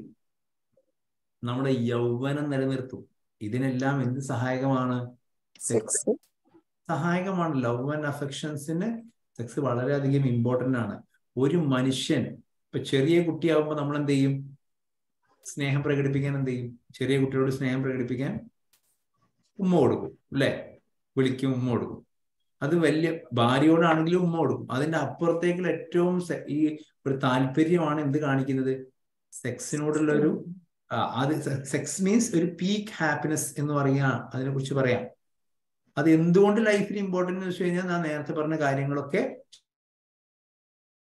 സെക്സ് ലൈഫും കൂടി സജസ്റ്റ് ചെയ്യാൻ പറ്റും. പിന്നെ ഇതിൽ ഡീവിയേഷൻ എന്ന് പറഞ്ഞൊരു ഏരിയ ഉണ്ട് കേട്ടോ. ഡീവിയേഷനെ കുറിച്ച് ഞാൻ ജസ്റ്റ് ഒരു ബ്രീഫായിട്ട് പറഞ്ഞുതരാം. എന്താണ് സെക്ഷൽ ഡീവിയേഷൻ? നിങ്ങൾ ഫെറ്റിസിസം എന്ന് കേട്ടണോ? എക്സിബിഷനിസം കേട്ടിട്ടുണ്ടോ? എക്സിബിഷനിസം, ഫെറ്റിസിസം ഒക്കെ സെക്ഷലി ആയിട്ടുള്ള പ്രശ്നങ്ങൾ. ചില ഡിസോർഡേഴ്സ് ഉണ്ടാവും. ഞാൻ കുതിരോട്ടത്ത് പ്രാക്ടീസ് ചെയ്യുമ്പോൾ ഒരാൾ ഇതേപോലെ കൺസൾട്ടിങ്ങിന് വന്നു. അപ്പോൾ നമ്മുടെ ഡോക്ടർ അനിൽ സാറാണ് അന്ന് കേസ് എടുത്തത്. സാർ ഞങ്ങളോട് നിങ്ങൾ പുറത്തു പോയിരിക്കുന്നു പറഞ്ഞു. അറിയാലോ, കോൺഫിഡൻഷ്യാലിറ്റി കീപ്പ് ചെയ്യാൻ. അപ്പം അയാൾ വന്ന് പോയതിനെ സാറ് പറഞ്ഞു അത് പ്രോബ്ലം വയോറിസം ആണ്. അന്നാണ് ഈ ഒളിഞ്ഞുനോട്ടം എന്ന് പറഞ്ഞ ന്യൂറോളജിക്കൽ ഡിസോർഡർ ആണ്, ഒരു കല്ലിട്ടിട്ട് കാര്യമില്ല, അയാൾ നന്നാവില്ല എന്നുള്ള തിരിച്ചറിവ് നമുക്ക് ഉണ്ടായത്. സാധാരണ എന്താണ് പറയുക? രണ്ടെണ്ണം കിട്ടിയാൽ എന്താവും? അങ്ങനെ പറയില്ലേ? ഈ ഒളിഞ്ഞൊക്കെ രണ്ടെണ്ണം കിട്ടിയാൽ ശരിയാവും. പക്ഷെ ചില ആൾക്കാർ കിട്ടിയാൽ ശരിയാവില്ല. കാരണം എന്താണ്? സൈക്കാട്രിക് ഡിസോർഡേഴ്സിന്റെ ഭാഗമാണ്. ചില ആളുകൾക്ക് ഇതേപോലെ തന്നെ ഇഷ്യൂസ് റിഗാർഡിങ് ഇപ്പം ലേഡീസ് ഡ്രസ്സൊക്കെ ഉണക്കാനൊക്കെ അലമിടുക തോരടൊക്കെ ചെയ്തിട്ടുണ്ടെങ്കിൽ അതിന്റെ എല്ലാ ലേഡീസിന്റെ ഡ്രസ്സുകൾ ഫുള്ള് എടുത്തു കൊണ്ടുപോകും. Especially under garments full. അതിലെന്താ പറഞ്ഞോ? അതന്നെ, അണ്ടർ ഗാർമെന്റ്സിനോടൊക്കെ ഉള്ള ഒരു അത് എടുത്തു വെക്കുക, അത് എടുത്തു വെക്കുക, മടക്കി വെക്കുക, സൂക്ഷിക്കുക. ഇതൊരു ഹാബിറ്റ് ആയിരിക്കും വരും. അപ്പൊ ചില നാടുകളിലൊക്കെ ഉണ്ടാവും എന്ത് അലക്കിയിട്ടാലും സാധനം കാണാനുണ്ടാവില്ല. സോ ഇതൊരു സൈക്കോളജിക്കൽ ന്യൂറോളജിക്കൽ ഡിസോർഡർ ആണ്. മെന്റൽ ഹെൽത്തിന്റെ പാർട്ട് പഠിക്കുമ്പോൾ കൗൺസിലിംഗ് നമ്മൾ പഠിക്കും. നമ്മുടെ ജീവിതത്തെ ഏറ്റവും കൂടുതൽ മനസ്സിലാക്കേണ്ട ഒരു ഏരിയ നമ്മൾ പറഞ്ഞുകൊണ്ടിരിക്കുന്നത്. പലപ്പോഴും ആളുകൾ പറയാൻ പഠിക്കുന്നതും ഇൻഫർമേഷൻ കളക്ട് ചെയ്യാൻ പഠിക്കുന്നതുമായിട്ട് വലിയ ഇമ്പോർട്ടൻ്റ് ആയിട്ട് ഏരിയയാണ്. എക്സിബിഷനിസം. നമ്മുടെ ഒരു മറ്റേ സിനിമയിലുണ്ടല്ലോ, ഒരാൾ മുണ്ടിനെ തുറന്നു കാണിച്ച് നാട്ടിൽ കൂടെ നടക്കുന്നത്. ഏത് സിനിമയിലാണ്? ബിജു, ആക്ഷൻ ഹീറോ ബിജു പറഞ്ഞ സിനിമയിൽ അല്ലേ? ഒരാൾ അങ്ങനെ കാണിക്കുന്നു. അയാൾക്ക് എക്സിബിഷനിസം ആണ്. അയാൾ എക്സിബിറ്റ് ചെയ്ത് നടന്നുകൊണ്ടിരിക്കും. ഇത് ആണിനും വരാം, പെണ്ണിനും വരാം. ആണുങ്ങൾക്ക് മാത്രം സംഭവമൊന്നുമില്ല. അപ്പൊ എക്സിബിഷനിസം അത് ഡീവിയേഷൻ ആണ്. പിന്നെ ഒരാണ് പിന്നെ ഈ പെഡോഫീലിയ ഉണ്ടല്ലോ, ചെറിയ കുട്ടികളെ സെക്ഷലി ഉപയോഗിക്കുന്ന പെഡോഫീലിക്, അതൊരു ഡീവിയേഷൻ ആണ്. ചെറിയ കുട്ടികളെ സെക്സിന് ഉപയോഗിക്കുക. പിന്നെ മുമ്പ് നമ്മൾ പറഞ്ഞിരുന്നൊരു സംഭവമാണ് അല്ലെ, mail to mail, female to female. ഇതൊരു ഡിസോർഡർ ആയിട്ട് കണക്കാക്കിയിരുന്നു പണ്ട്, അല്ലേ? ഇപ്പോ പലപ്പോഴും അത് പല ട്രെൻഡുകളായിട്ട് മാറിക്കൊണ്ടിരിക്കുന്നു എന്ന് പേടിയോടുകൂടി നമ്മൾ ചിന്തിക്കേണ്ടിയിരിക്കുന്നു, അല്ലെ? പല സംഭവങ്ങളിലും സ്ത്രീ ഇപ്പം മുമ്പ് ഒരു ഇത് ഇങ്ങനെ റിപ്പോർട്ട് ചെയ്തിരുന്നല്ലോ. ഇപ്പം കൂടെ എനിക്ക് ഓർമ്മയുണ്ട്, ഒരു 1-2 months മുമ്പ് ഒരു കുട്ടി വന്ന് പറഞ്ഞത്, സർ എൻ്റെ ക്ലാസ്സിൽ മെജോറിറ്റി 70% ലെസ്ബിയൻ ആണ്. ആരാ പറയുന്നത്? ഞങ്ങൾ 9ാം ക്ലാസ്സിൽ പഠിക്കുന്ന പെൺകുട്ടിയെ പറയുന്നത്. ക്ലാസ്സിലുള്ള മെജോറിറ്റി കുട്ടികൾ ലെസ്ബിയൻ ആണ് സർ. ഞാൻ അങ്ങനെയല്ല, എനിക്ക് വേറൊരു ചെക്കനോട് പ്രേമുണ്ട്, അതിന് വീട്ടിലേക്ക് പറ്റില്ല, ഞാൻ ഇവരെല്ലാവരും. അപ്പൊ നോക്ക്, നമ്മുടെ മുമ്പിൽ ഇരിക്കുന്ന സംഭവങ്ങൾ പേടിയോട് കൂടിയിട്ടും സംശയത്തോട് കാണേണ്ടിയിരിക്കുന്നു. ട്രാൻസ്ജെൻഡർ സിസ്റ്റം, ട്രാൻസ്ജെൻഡർ നമ്മൾ പൊതുവേദികളിൽ നമ്മൾ പറയുമ്പോൾ അങ്ങനെ പാവല്ലേ, അവരങ്ങനെയെന്ന് പറയും, അവരെ സപ്പോർട്ട് ചെയ്യും. നമ്മളെ വീട്ടിലെ ഒരു കുട്ടിയും അങ്ങനെ ജനിക്കണം നമ്മൾ ആഗ്രഹിക്കുന്നില്ല. റൈറ്റ്? ശരിയാണ്. ബാക്കിയുള്ള ആളുകളെ കുറിച്ചിട്ട് കമന്റ് പറയാൻ നമുക്ക് ഭയങ്കര ഇഷ്ടമാണ്. അതിനെന്താ തെറ്റ്, അതിനെന്താ അതെന്താന്നൊക്കെയുള്ള ജനങ്ങളുടെ പൊതുവെ ഒരു വികാരമാണ്. അതൊന്നും നമ്മളെ വീടുകളുടെ ഉള്ളിലേക്ക് വരുമ്പോൾ അതൊക്കെ പ്രശ്നമാണ്. നമ്മൾ ആരും ആഗ്രഹിക്കുന്നില്ല അങ്ങനത്തെ സംഭവങ്ങളെ ഒന്നും. അപ്പോ ഞാൻ പറഞ്ഞതെന്താ വെച്ച് കഴിഞ്ഞാൽ ഇതും ഒരു ഡീവിയേഷന്റെ കാലങ്ങളായിട്ട് കാര്യമായിട്ട് മുമ്പ് പറഞ്ഞിരുന്നു. ഇപ്പൊ അത് ഡീവിയേഷൻ എന്ന് മാറിയിട്ട് പലപ്പോഴും ഈ നോർമലൈസേഷൻ എന്ന് പറയുന്ന ഒരു പ്രൊസീജിയർ നാട്ടിൽ നടന്നുകൊണ്ടിരിക്കുന്നുണ്ട്. പെർവേർഷൻ എന്നല്ലേ സാർ ഒന്നുകൂടി നല്ല വേർഡ്? ഡീവിയേഷനേക്കാൾ പെർവേർഷൻ അല്ല, പെർവേർട്ട് എന്ന് പറയുമ്പോൾ അത് വേറെ തന്നെ ഒരു സാധനമാണ്. പെർവേർട്ട് എന്നൊക്കെ പറയും. ഡീവിയേഷൻ ഡീവിയേഷൻ ആണ്. നമ്മൾ സാധാരണ നോർമലിൽ നിന്ന് നമ്മൾ നോർമലിൽ നിന്ന് എന്ത് മാറ്റം സംഭവിക്കുന്നു അതിനൊക്കെ നമ്മൾ എന്ത് വിളിക്കും? ഡീവിയേഷൻ എന്ന് വിളിക്കും.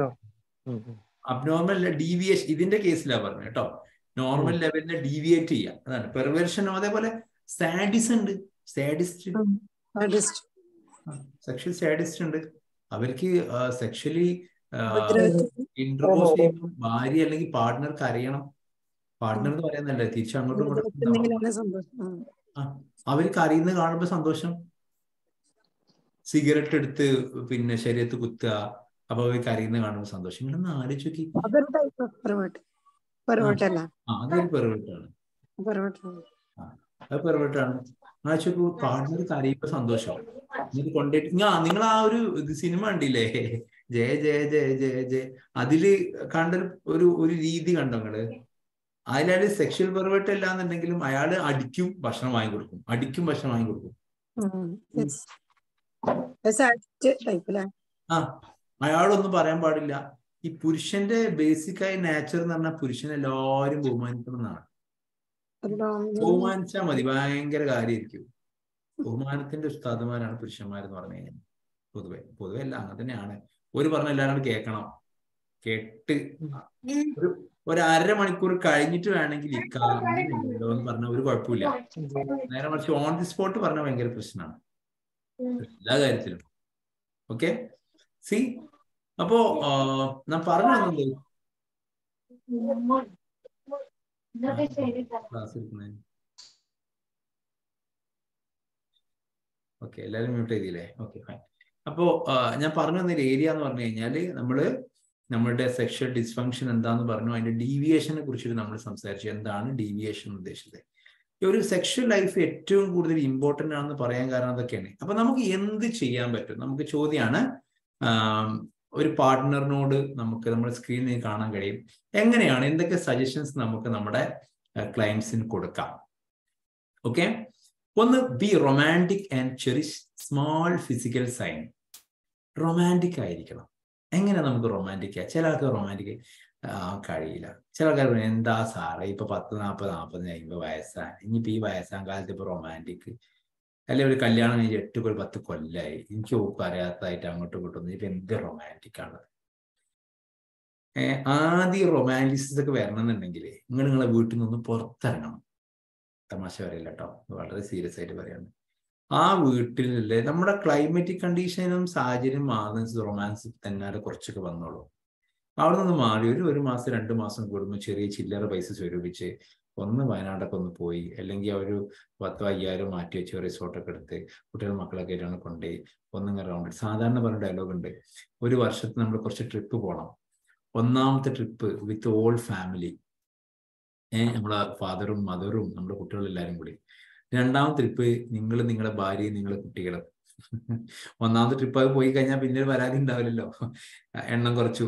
രണ്ടാമത്തെ ട്രിപ്പ് പിന്നെ ഭാര്യയും മക്കളുമായിട്ട് ഒരു പോക്ക്. മൂന്നാം ട്രിപ്പ് മക്കളൊക്കെ ഏട്ടത്തിന് അഞ്ചത്തിന് ഇതാക്കിയിട്ട് ഭാര്യയും ഭർത്താവും മാത്രം ഒരു പോക്ക്. ഓക്കെ, നാലാമത്തെ ട്രിപ്പ് എല്ലാ സ്ത്രീകളും ഭർത്താക്കന്മാരെന്ത് ചെയ്യണം? ചങ്ങായിമാരെ കൂടെ ഒന്ന് കറങ്ങാൻ വിടണം. സ്ത്രീകൾ അങ്ങനെ കറങ്ങുന്ന സിസ്റ്റം നാട്ടിൽ വരാത്തതുകൊണ്ടാണ് ഞാൻ തിരിച്ചു വരാത്തത്. ഏതായാലും ഫ്രണ്ട്സിന്റെ കൂടെ ഒരു പോക്ക്. അപ്പൊ 4 ട്രിപ്പ് പോയിക്കോട്ടെ, ഒരു വർഷത്തിൽ 4 ട്രിപ്പ് വേണം. അപ്പൊ നമ്മളെന്താ ഇക്വിലിബ്രിയം, ഓരോന്നിനും ഓരോ ഇക്വിലിബ്രിയം സ്റ്റേറ്റ് ഉണ്ടല്ലോ. മൈൻഡ് മാറിക്കൊണ്ടിരിക്കും. നമ്മൾ ഫ്രീ ആയിക്കൊണ്ടിരിക്കും. അല്ലെങ്കിൽ നമ്മൾ നിങ്ങൾ എന്ത് ചെയ്യണം വെച്ചാൽ ഇതേപോലെ കോഴ്സുകൾ ഇങ്ങനെ പഠിച്ചുകൊണ്ടിരിക്കണം. അപ്പൊ നമ്മൾ ഒരുപാട് ഫ്രണ്ട്സിന്റെ ഇടയിൽ ഇങ്ങനെ നിൽക്കുമ്പോൾ നമ്മൾ മൈൻഡ് ഒന്നും കൂടി ഫ്രീ ആവും. ഒന്ന് ബി റൊമാൻറ്റിക്. റൊമാൻറ്റിക് എന്ന് പറയുമ്പോൾ ലവ് ലാംഗ്വേജസ് എന്ന് പറഞ്ഞ സാധനമുണ്ട്. നമ്മുടെ സ്നേഹം പ്രകടിപ്പിക്കാതെ ലോകത്ത് ഒരു മനുഷ്യനും അറിയില്ല. പണ്ട് സ്നേഹം പ്രകടിപ്പിക്കാൻ നല്ല രസമായിരുന്നു അല്ലെ? ഇപ്പോഴുണ്ട് ടെക്സ്റ്റ് മെസ്സേജും കാര്യങ്ങളൊക്കെ ആയിട്ട് കുഞ്ഞു കാര്യങ്ങളൊക്കെ ആയിട്ട് എന്ത് ചെയ്യും, സ്നേഹം പ്രകടിപ്പിച്ചുകൊണ്ടിരിക്കും. ഇതുണ്ടോ, എന്റെ ഭാര്യ 9 മണിയായപ്പോൾ സ്നേഹം പ്രകടിപ്പിക്കാൻ വേണ്ടി വിളിച്ചതാ. ഒരു മിനിറ്റ്.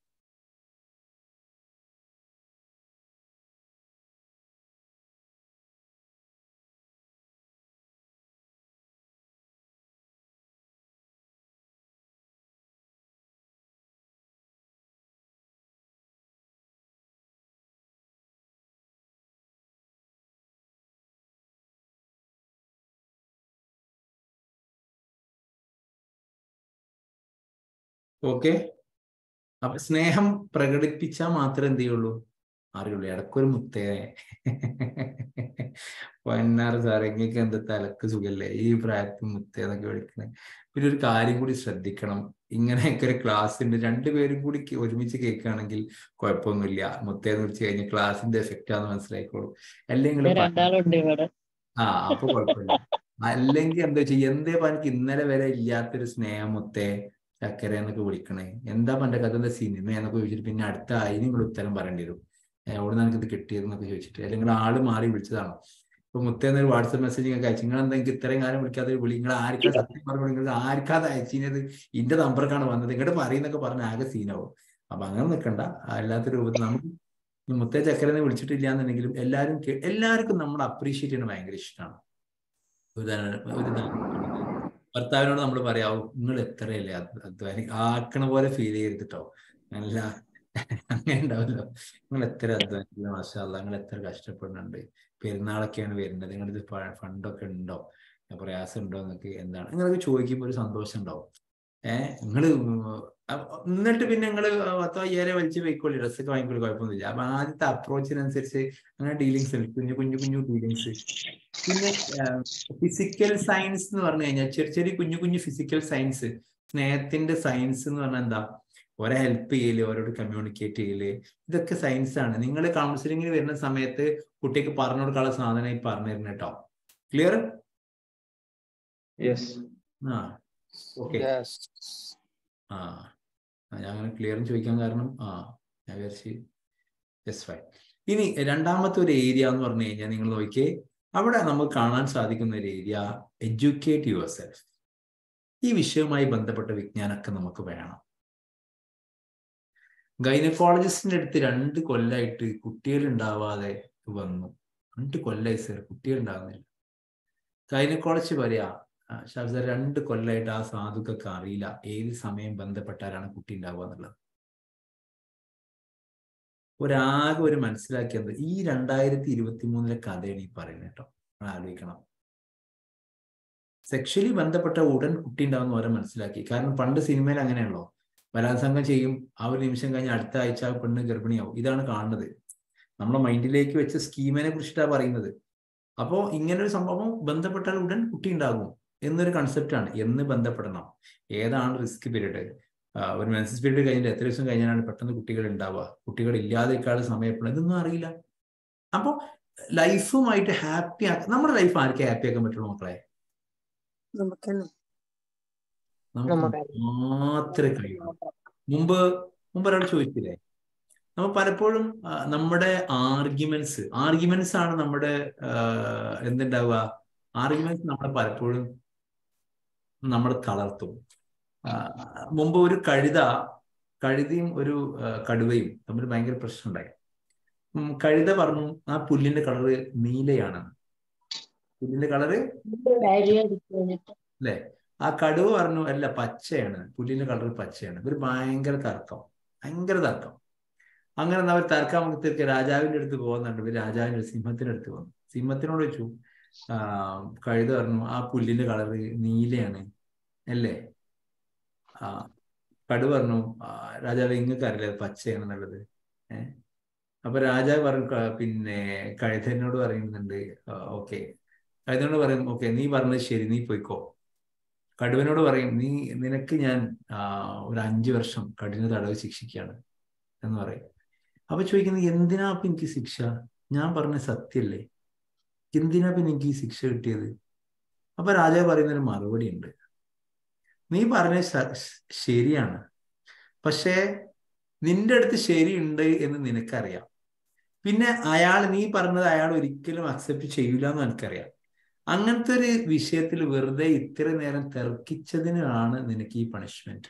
അല്ല, നീ പറയുന്നത് ശരിയല്ലായിട്ടില്ല. അപ്പൊ പലപ്പോഴും നമ്മുടെ തർക്കങ്ങൾ അൺവാണ്ടഡ് ആണെങ്കിൽ അവിടെ ഏറ്റവും വലിയ പൊട്ടന്മാരാരാണ്? നമ്മളാണ്. പറയുന്നത് പറയേണ്ട സമയത്ത് പറയേണ്ട രൂപത്തിൽ പറയേണ്ട ഭാവത്തിൽ പ്രസന്റ് ചെയ്യുമ്പോഴാണ് അതിന് എന്തുണ്ടാവുള്ളൂ? ഇമ്പാക്റ്റ് ഉണ്ടാവുള്ളൂ. അപ്പൊ എഡ്യൂക്കേറ്റ് യുവർ സെൽഫ്. ഒരിറ്റ കാര്യം ഓർമ്മിക്കുക മക്കളെ, ലോകം എന്ന് പറഞ്ഞത് നമ്മളുടെ ആയുസ് എന്ന് പറഞ്ഞൊന്നും നമ്മുടെ കയ്യിലല്ല. നമ്മുടെ ആയുസ് നമ്മുടെ കയ്യിലല്ല, നമ്മുടെ പാർട്ട്നേഴ്സിന്റെ ആയുസ് നമ്മുടെ കയ്യിലല്ല, ആരെയും ആയുസ് നമ്മുടെ കയ്യിൽ. അപ്പൊ നമ്മൾ ഉള്ള സമയത്ത് അവരെ ലൈഫ് ഹാപ്പി ആയിരിക്കണം. നോക്ക്, ഗിവ് യുവർ സെൽഫ് ടൈം എന്ന് പറഞ്ഞ മൂന്നാമത്തെ ഒരു പോയിന്റ് ഉണ്ട്. എന്താ ഗിവ് യുവർ സെൽഫ് ടൈം എന്ന് പറഞ്ഞു കഴിഞ്ഞാല്, നമ്മൾ ഉള്ള സമയത്ത് നമ്മൾ ഒരു ദിവസം നമ്മളെ വീട്ടിൽ കാണാൻ പോയി കഴിഞ്ഞാൽ അവർക്ക് ഫീൽ ചെയ്യണം, ഓ എൻ്റെ ഭാര്യ ഉണ്ടാവണം, എന്തൊരു സമാധാനം, ഓൾ ഉണ്ടാകുമ്പോൾ ഒരു രസമാണ്, ഓളിങ്ങനെ വന്ന് അല്ലെങ്കിൽ ഭർത്താവ് എന്ന് പറയാം ഇപ്പില്ല ഞാൻ എനിക്കൊരു സമാധാനമില്ല എന്ന് ഫീല് അല്ലേ? സ്ത്രീകൾ പൊതുവെ അഫക്റ്റീവ് ഡൊമൈൻ ആയതുകൊണ്ട് കൂടുതൽ ഫീൽ ഉണ്ടായിരിക്കും. ആ ഫീൽ ചെയ്യാൻ നമ്മൾ എന്ത് ചെയ്യണം? നമ്മുടെ ആ പ്രസൻസ് നമ്മൾ ഫീൽ ചെയ്യിപ്പിക്കണം. ചെന്ന് തലക്കൊന്ന് കേൾക്കുമ്പോൾ തലക്കൊന്ന് ഇങ്ങനെ മസാജ് ചെയ്ത് കൊടുത്ത് ഒന്ന് ഒഴിഞ്ഞു കൊടുത്ത് എന്തെങ്കിലും സ്ക്രബ്ബറൊക്കെ കയ്യിലുണ്ടെങ്കിൽ ഭർത്താക്കന്മാർ എന്ത് ചെയ്യുക, ചെറിയ സ്ക്രബ്ബറൊക്കെ ഉണ്ടെന്നുണ്ടെങ്കിൽ ആ സ്ക്രബ്ബറൊക്കെ ഇട്ടുള്ള മുഖത്തൊക്കെ എടുത്ത് നിന്ന് ഇങ്ങനെ ബ്യൂട്ടീഷ്യൻ ചെയ്യണ പോലെ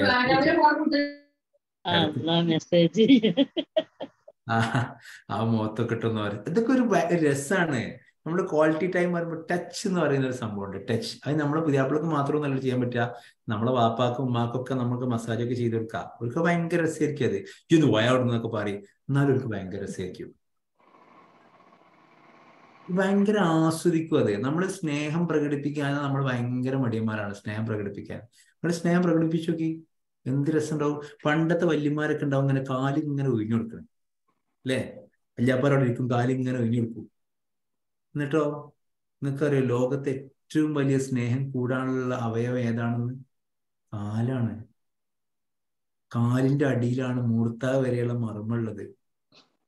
അതാണല്ലോ പണ്ടത്തെ ആൾക്കാർ കാര്യസാധനം എന്തെങ്കിലും കണ്ടു കാലിനൊക്കെ ഒഴിഞ്ഞ് പ്രസ് ചെയ്ത് കൊടുത്തിട്ട് നമുക്കൊരു സംഭവം ചെയ്യാണ്ട് എന്താ ചെയ്യാ, ആയിക്കോട്ടെ എന്നറിയാം. അപ്പൊ സ്നേഹം കൂടും. നിങ്ങളൊരു കാര്യം ചെയ്യും, റഫീഖ് ഭായി ഭാര്യന്റെ കാലൊക്കെ ഒന്ന് മസാജ് ചെയ്ത് കൊടുത്ത് ഇങ്ങനെ ആ സ്നേഹം ഇങ്ങനെ കൂടി കൂടി വരും. എന്റെ ഭാര്യ ഇടക്കിടക്ക് കാലടിച്ചിലൊക്കെ പറയുന്നത് ഒരുമിച്ച് കേൾക്കണ ഒരു കുടുങ്ങി.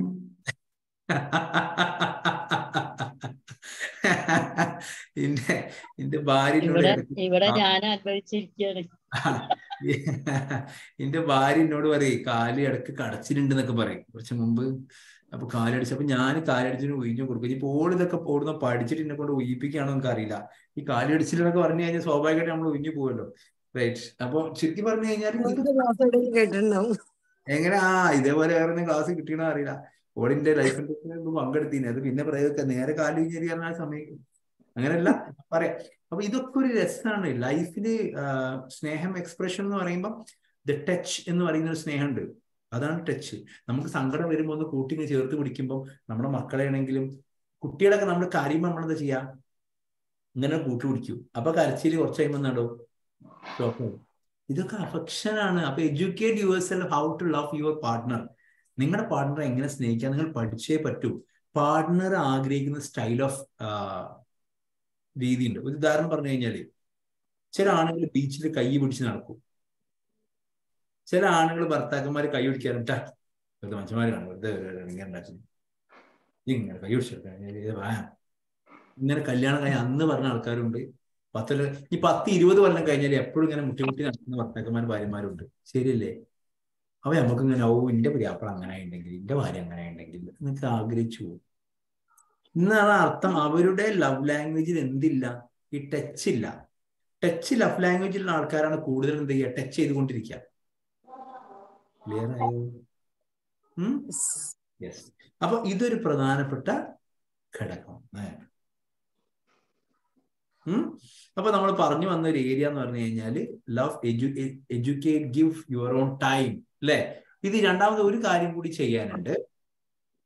ഇനി അടുത്തൊരു ഏരിയ നോക്കിക്കുക നിങ്ങൾ, മെയിൻറ്റെയിൻ ഫിസിക്കൽ അഫെക്ഷൻ. ഞാൻ പറഞ്ഞു ഫിസിക്കൽ അഫെക്ഷൻ കൂട്ടണം. ഒരുമിച്ച് റൂമിൽ വീട്ടിലുണ്ടായാൽ പോരാ, നിങ്ങൾ തമ്മിലുള്ള സംസാരങ്ങൾ അളവ് കൂട്ടണം. പ്രാക്ടീസ് ടച്ചിങ്, ടച്ച് പ്രാക്ടീസ് ചെയ്യാന്ന് പറയാം.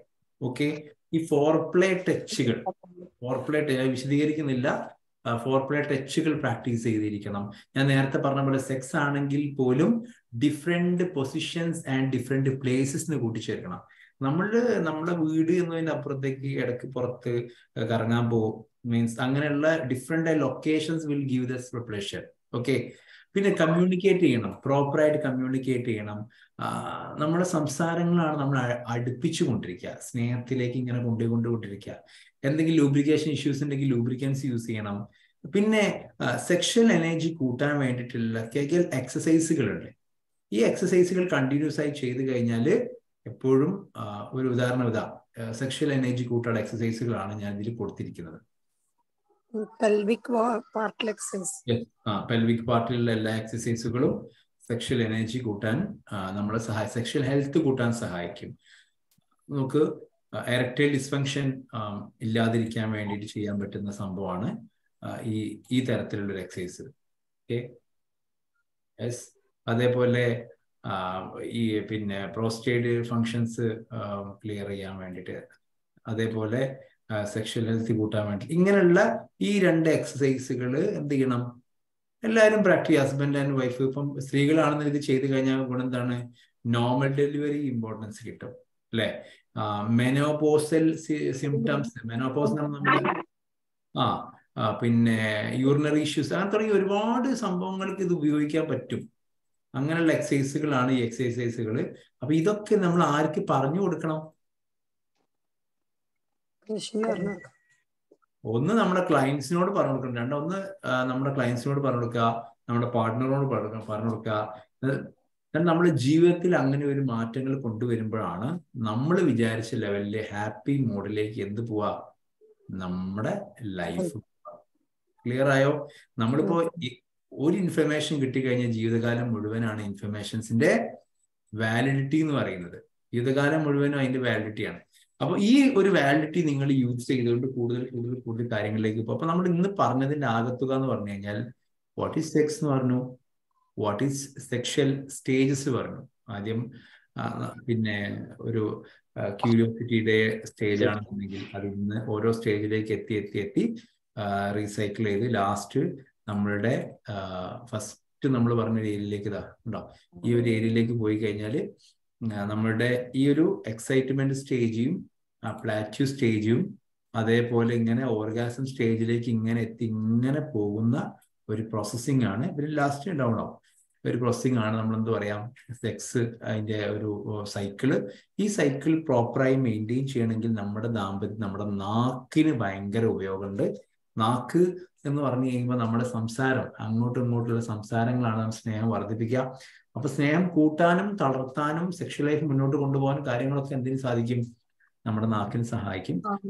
അതിനനുസരിച്ച് അതിനെ സംസാരിക്കുമ്പോൾ എന്തെങ്കിലും പ്രയാസങ്ങൾ, ഹസ്ബൻഡിനാണ് വൈഫിനാണെങ്കിലും എന്തെങ്കിലും സെക്ഷൽ പ്രയാസങ്ങൾ ഉണ്ടെങ്കിൽ അത് പ്രോപ്പറായിട്ട് ഡോക്ടേഴ്സുമായിട്ട് കമ്മ്യൂണിക്കേറ്റ് ചെയ്ത് ഓവർകം ചെയ്യണം. സെൽഫായിട്ട് വേറെ ആളെ കുറ്റം പറഞ്ഞാൽ മാനേജ് ചെയ്ത് കൊണ്ടുപോകുന്ന സിസ്റ്റം ഉണ്ടാകരുത്. Okay, clear? അപ്പൊ ഇന്നത്തെ സെഷൻ നമ്മളിവിടെ അവസാനിപ്പിക്കുകയാണ്.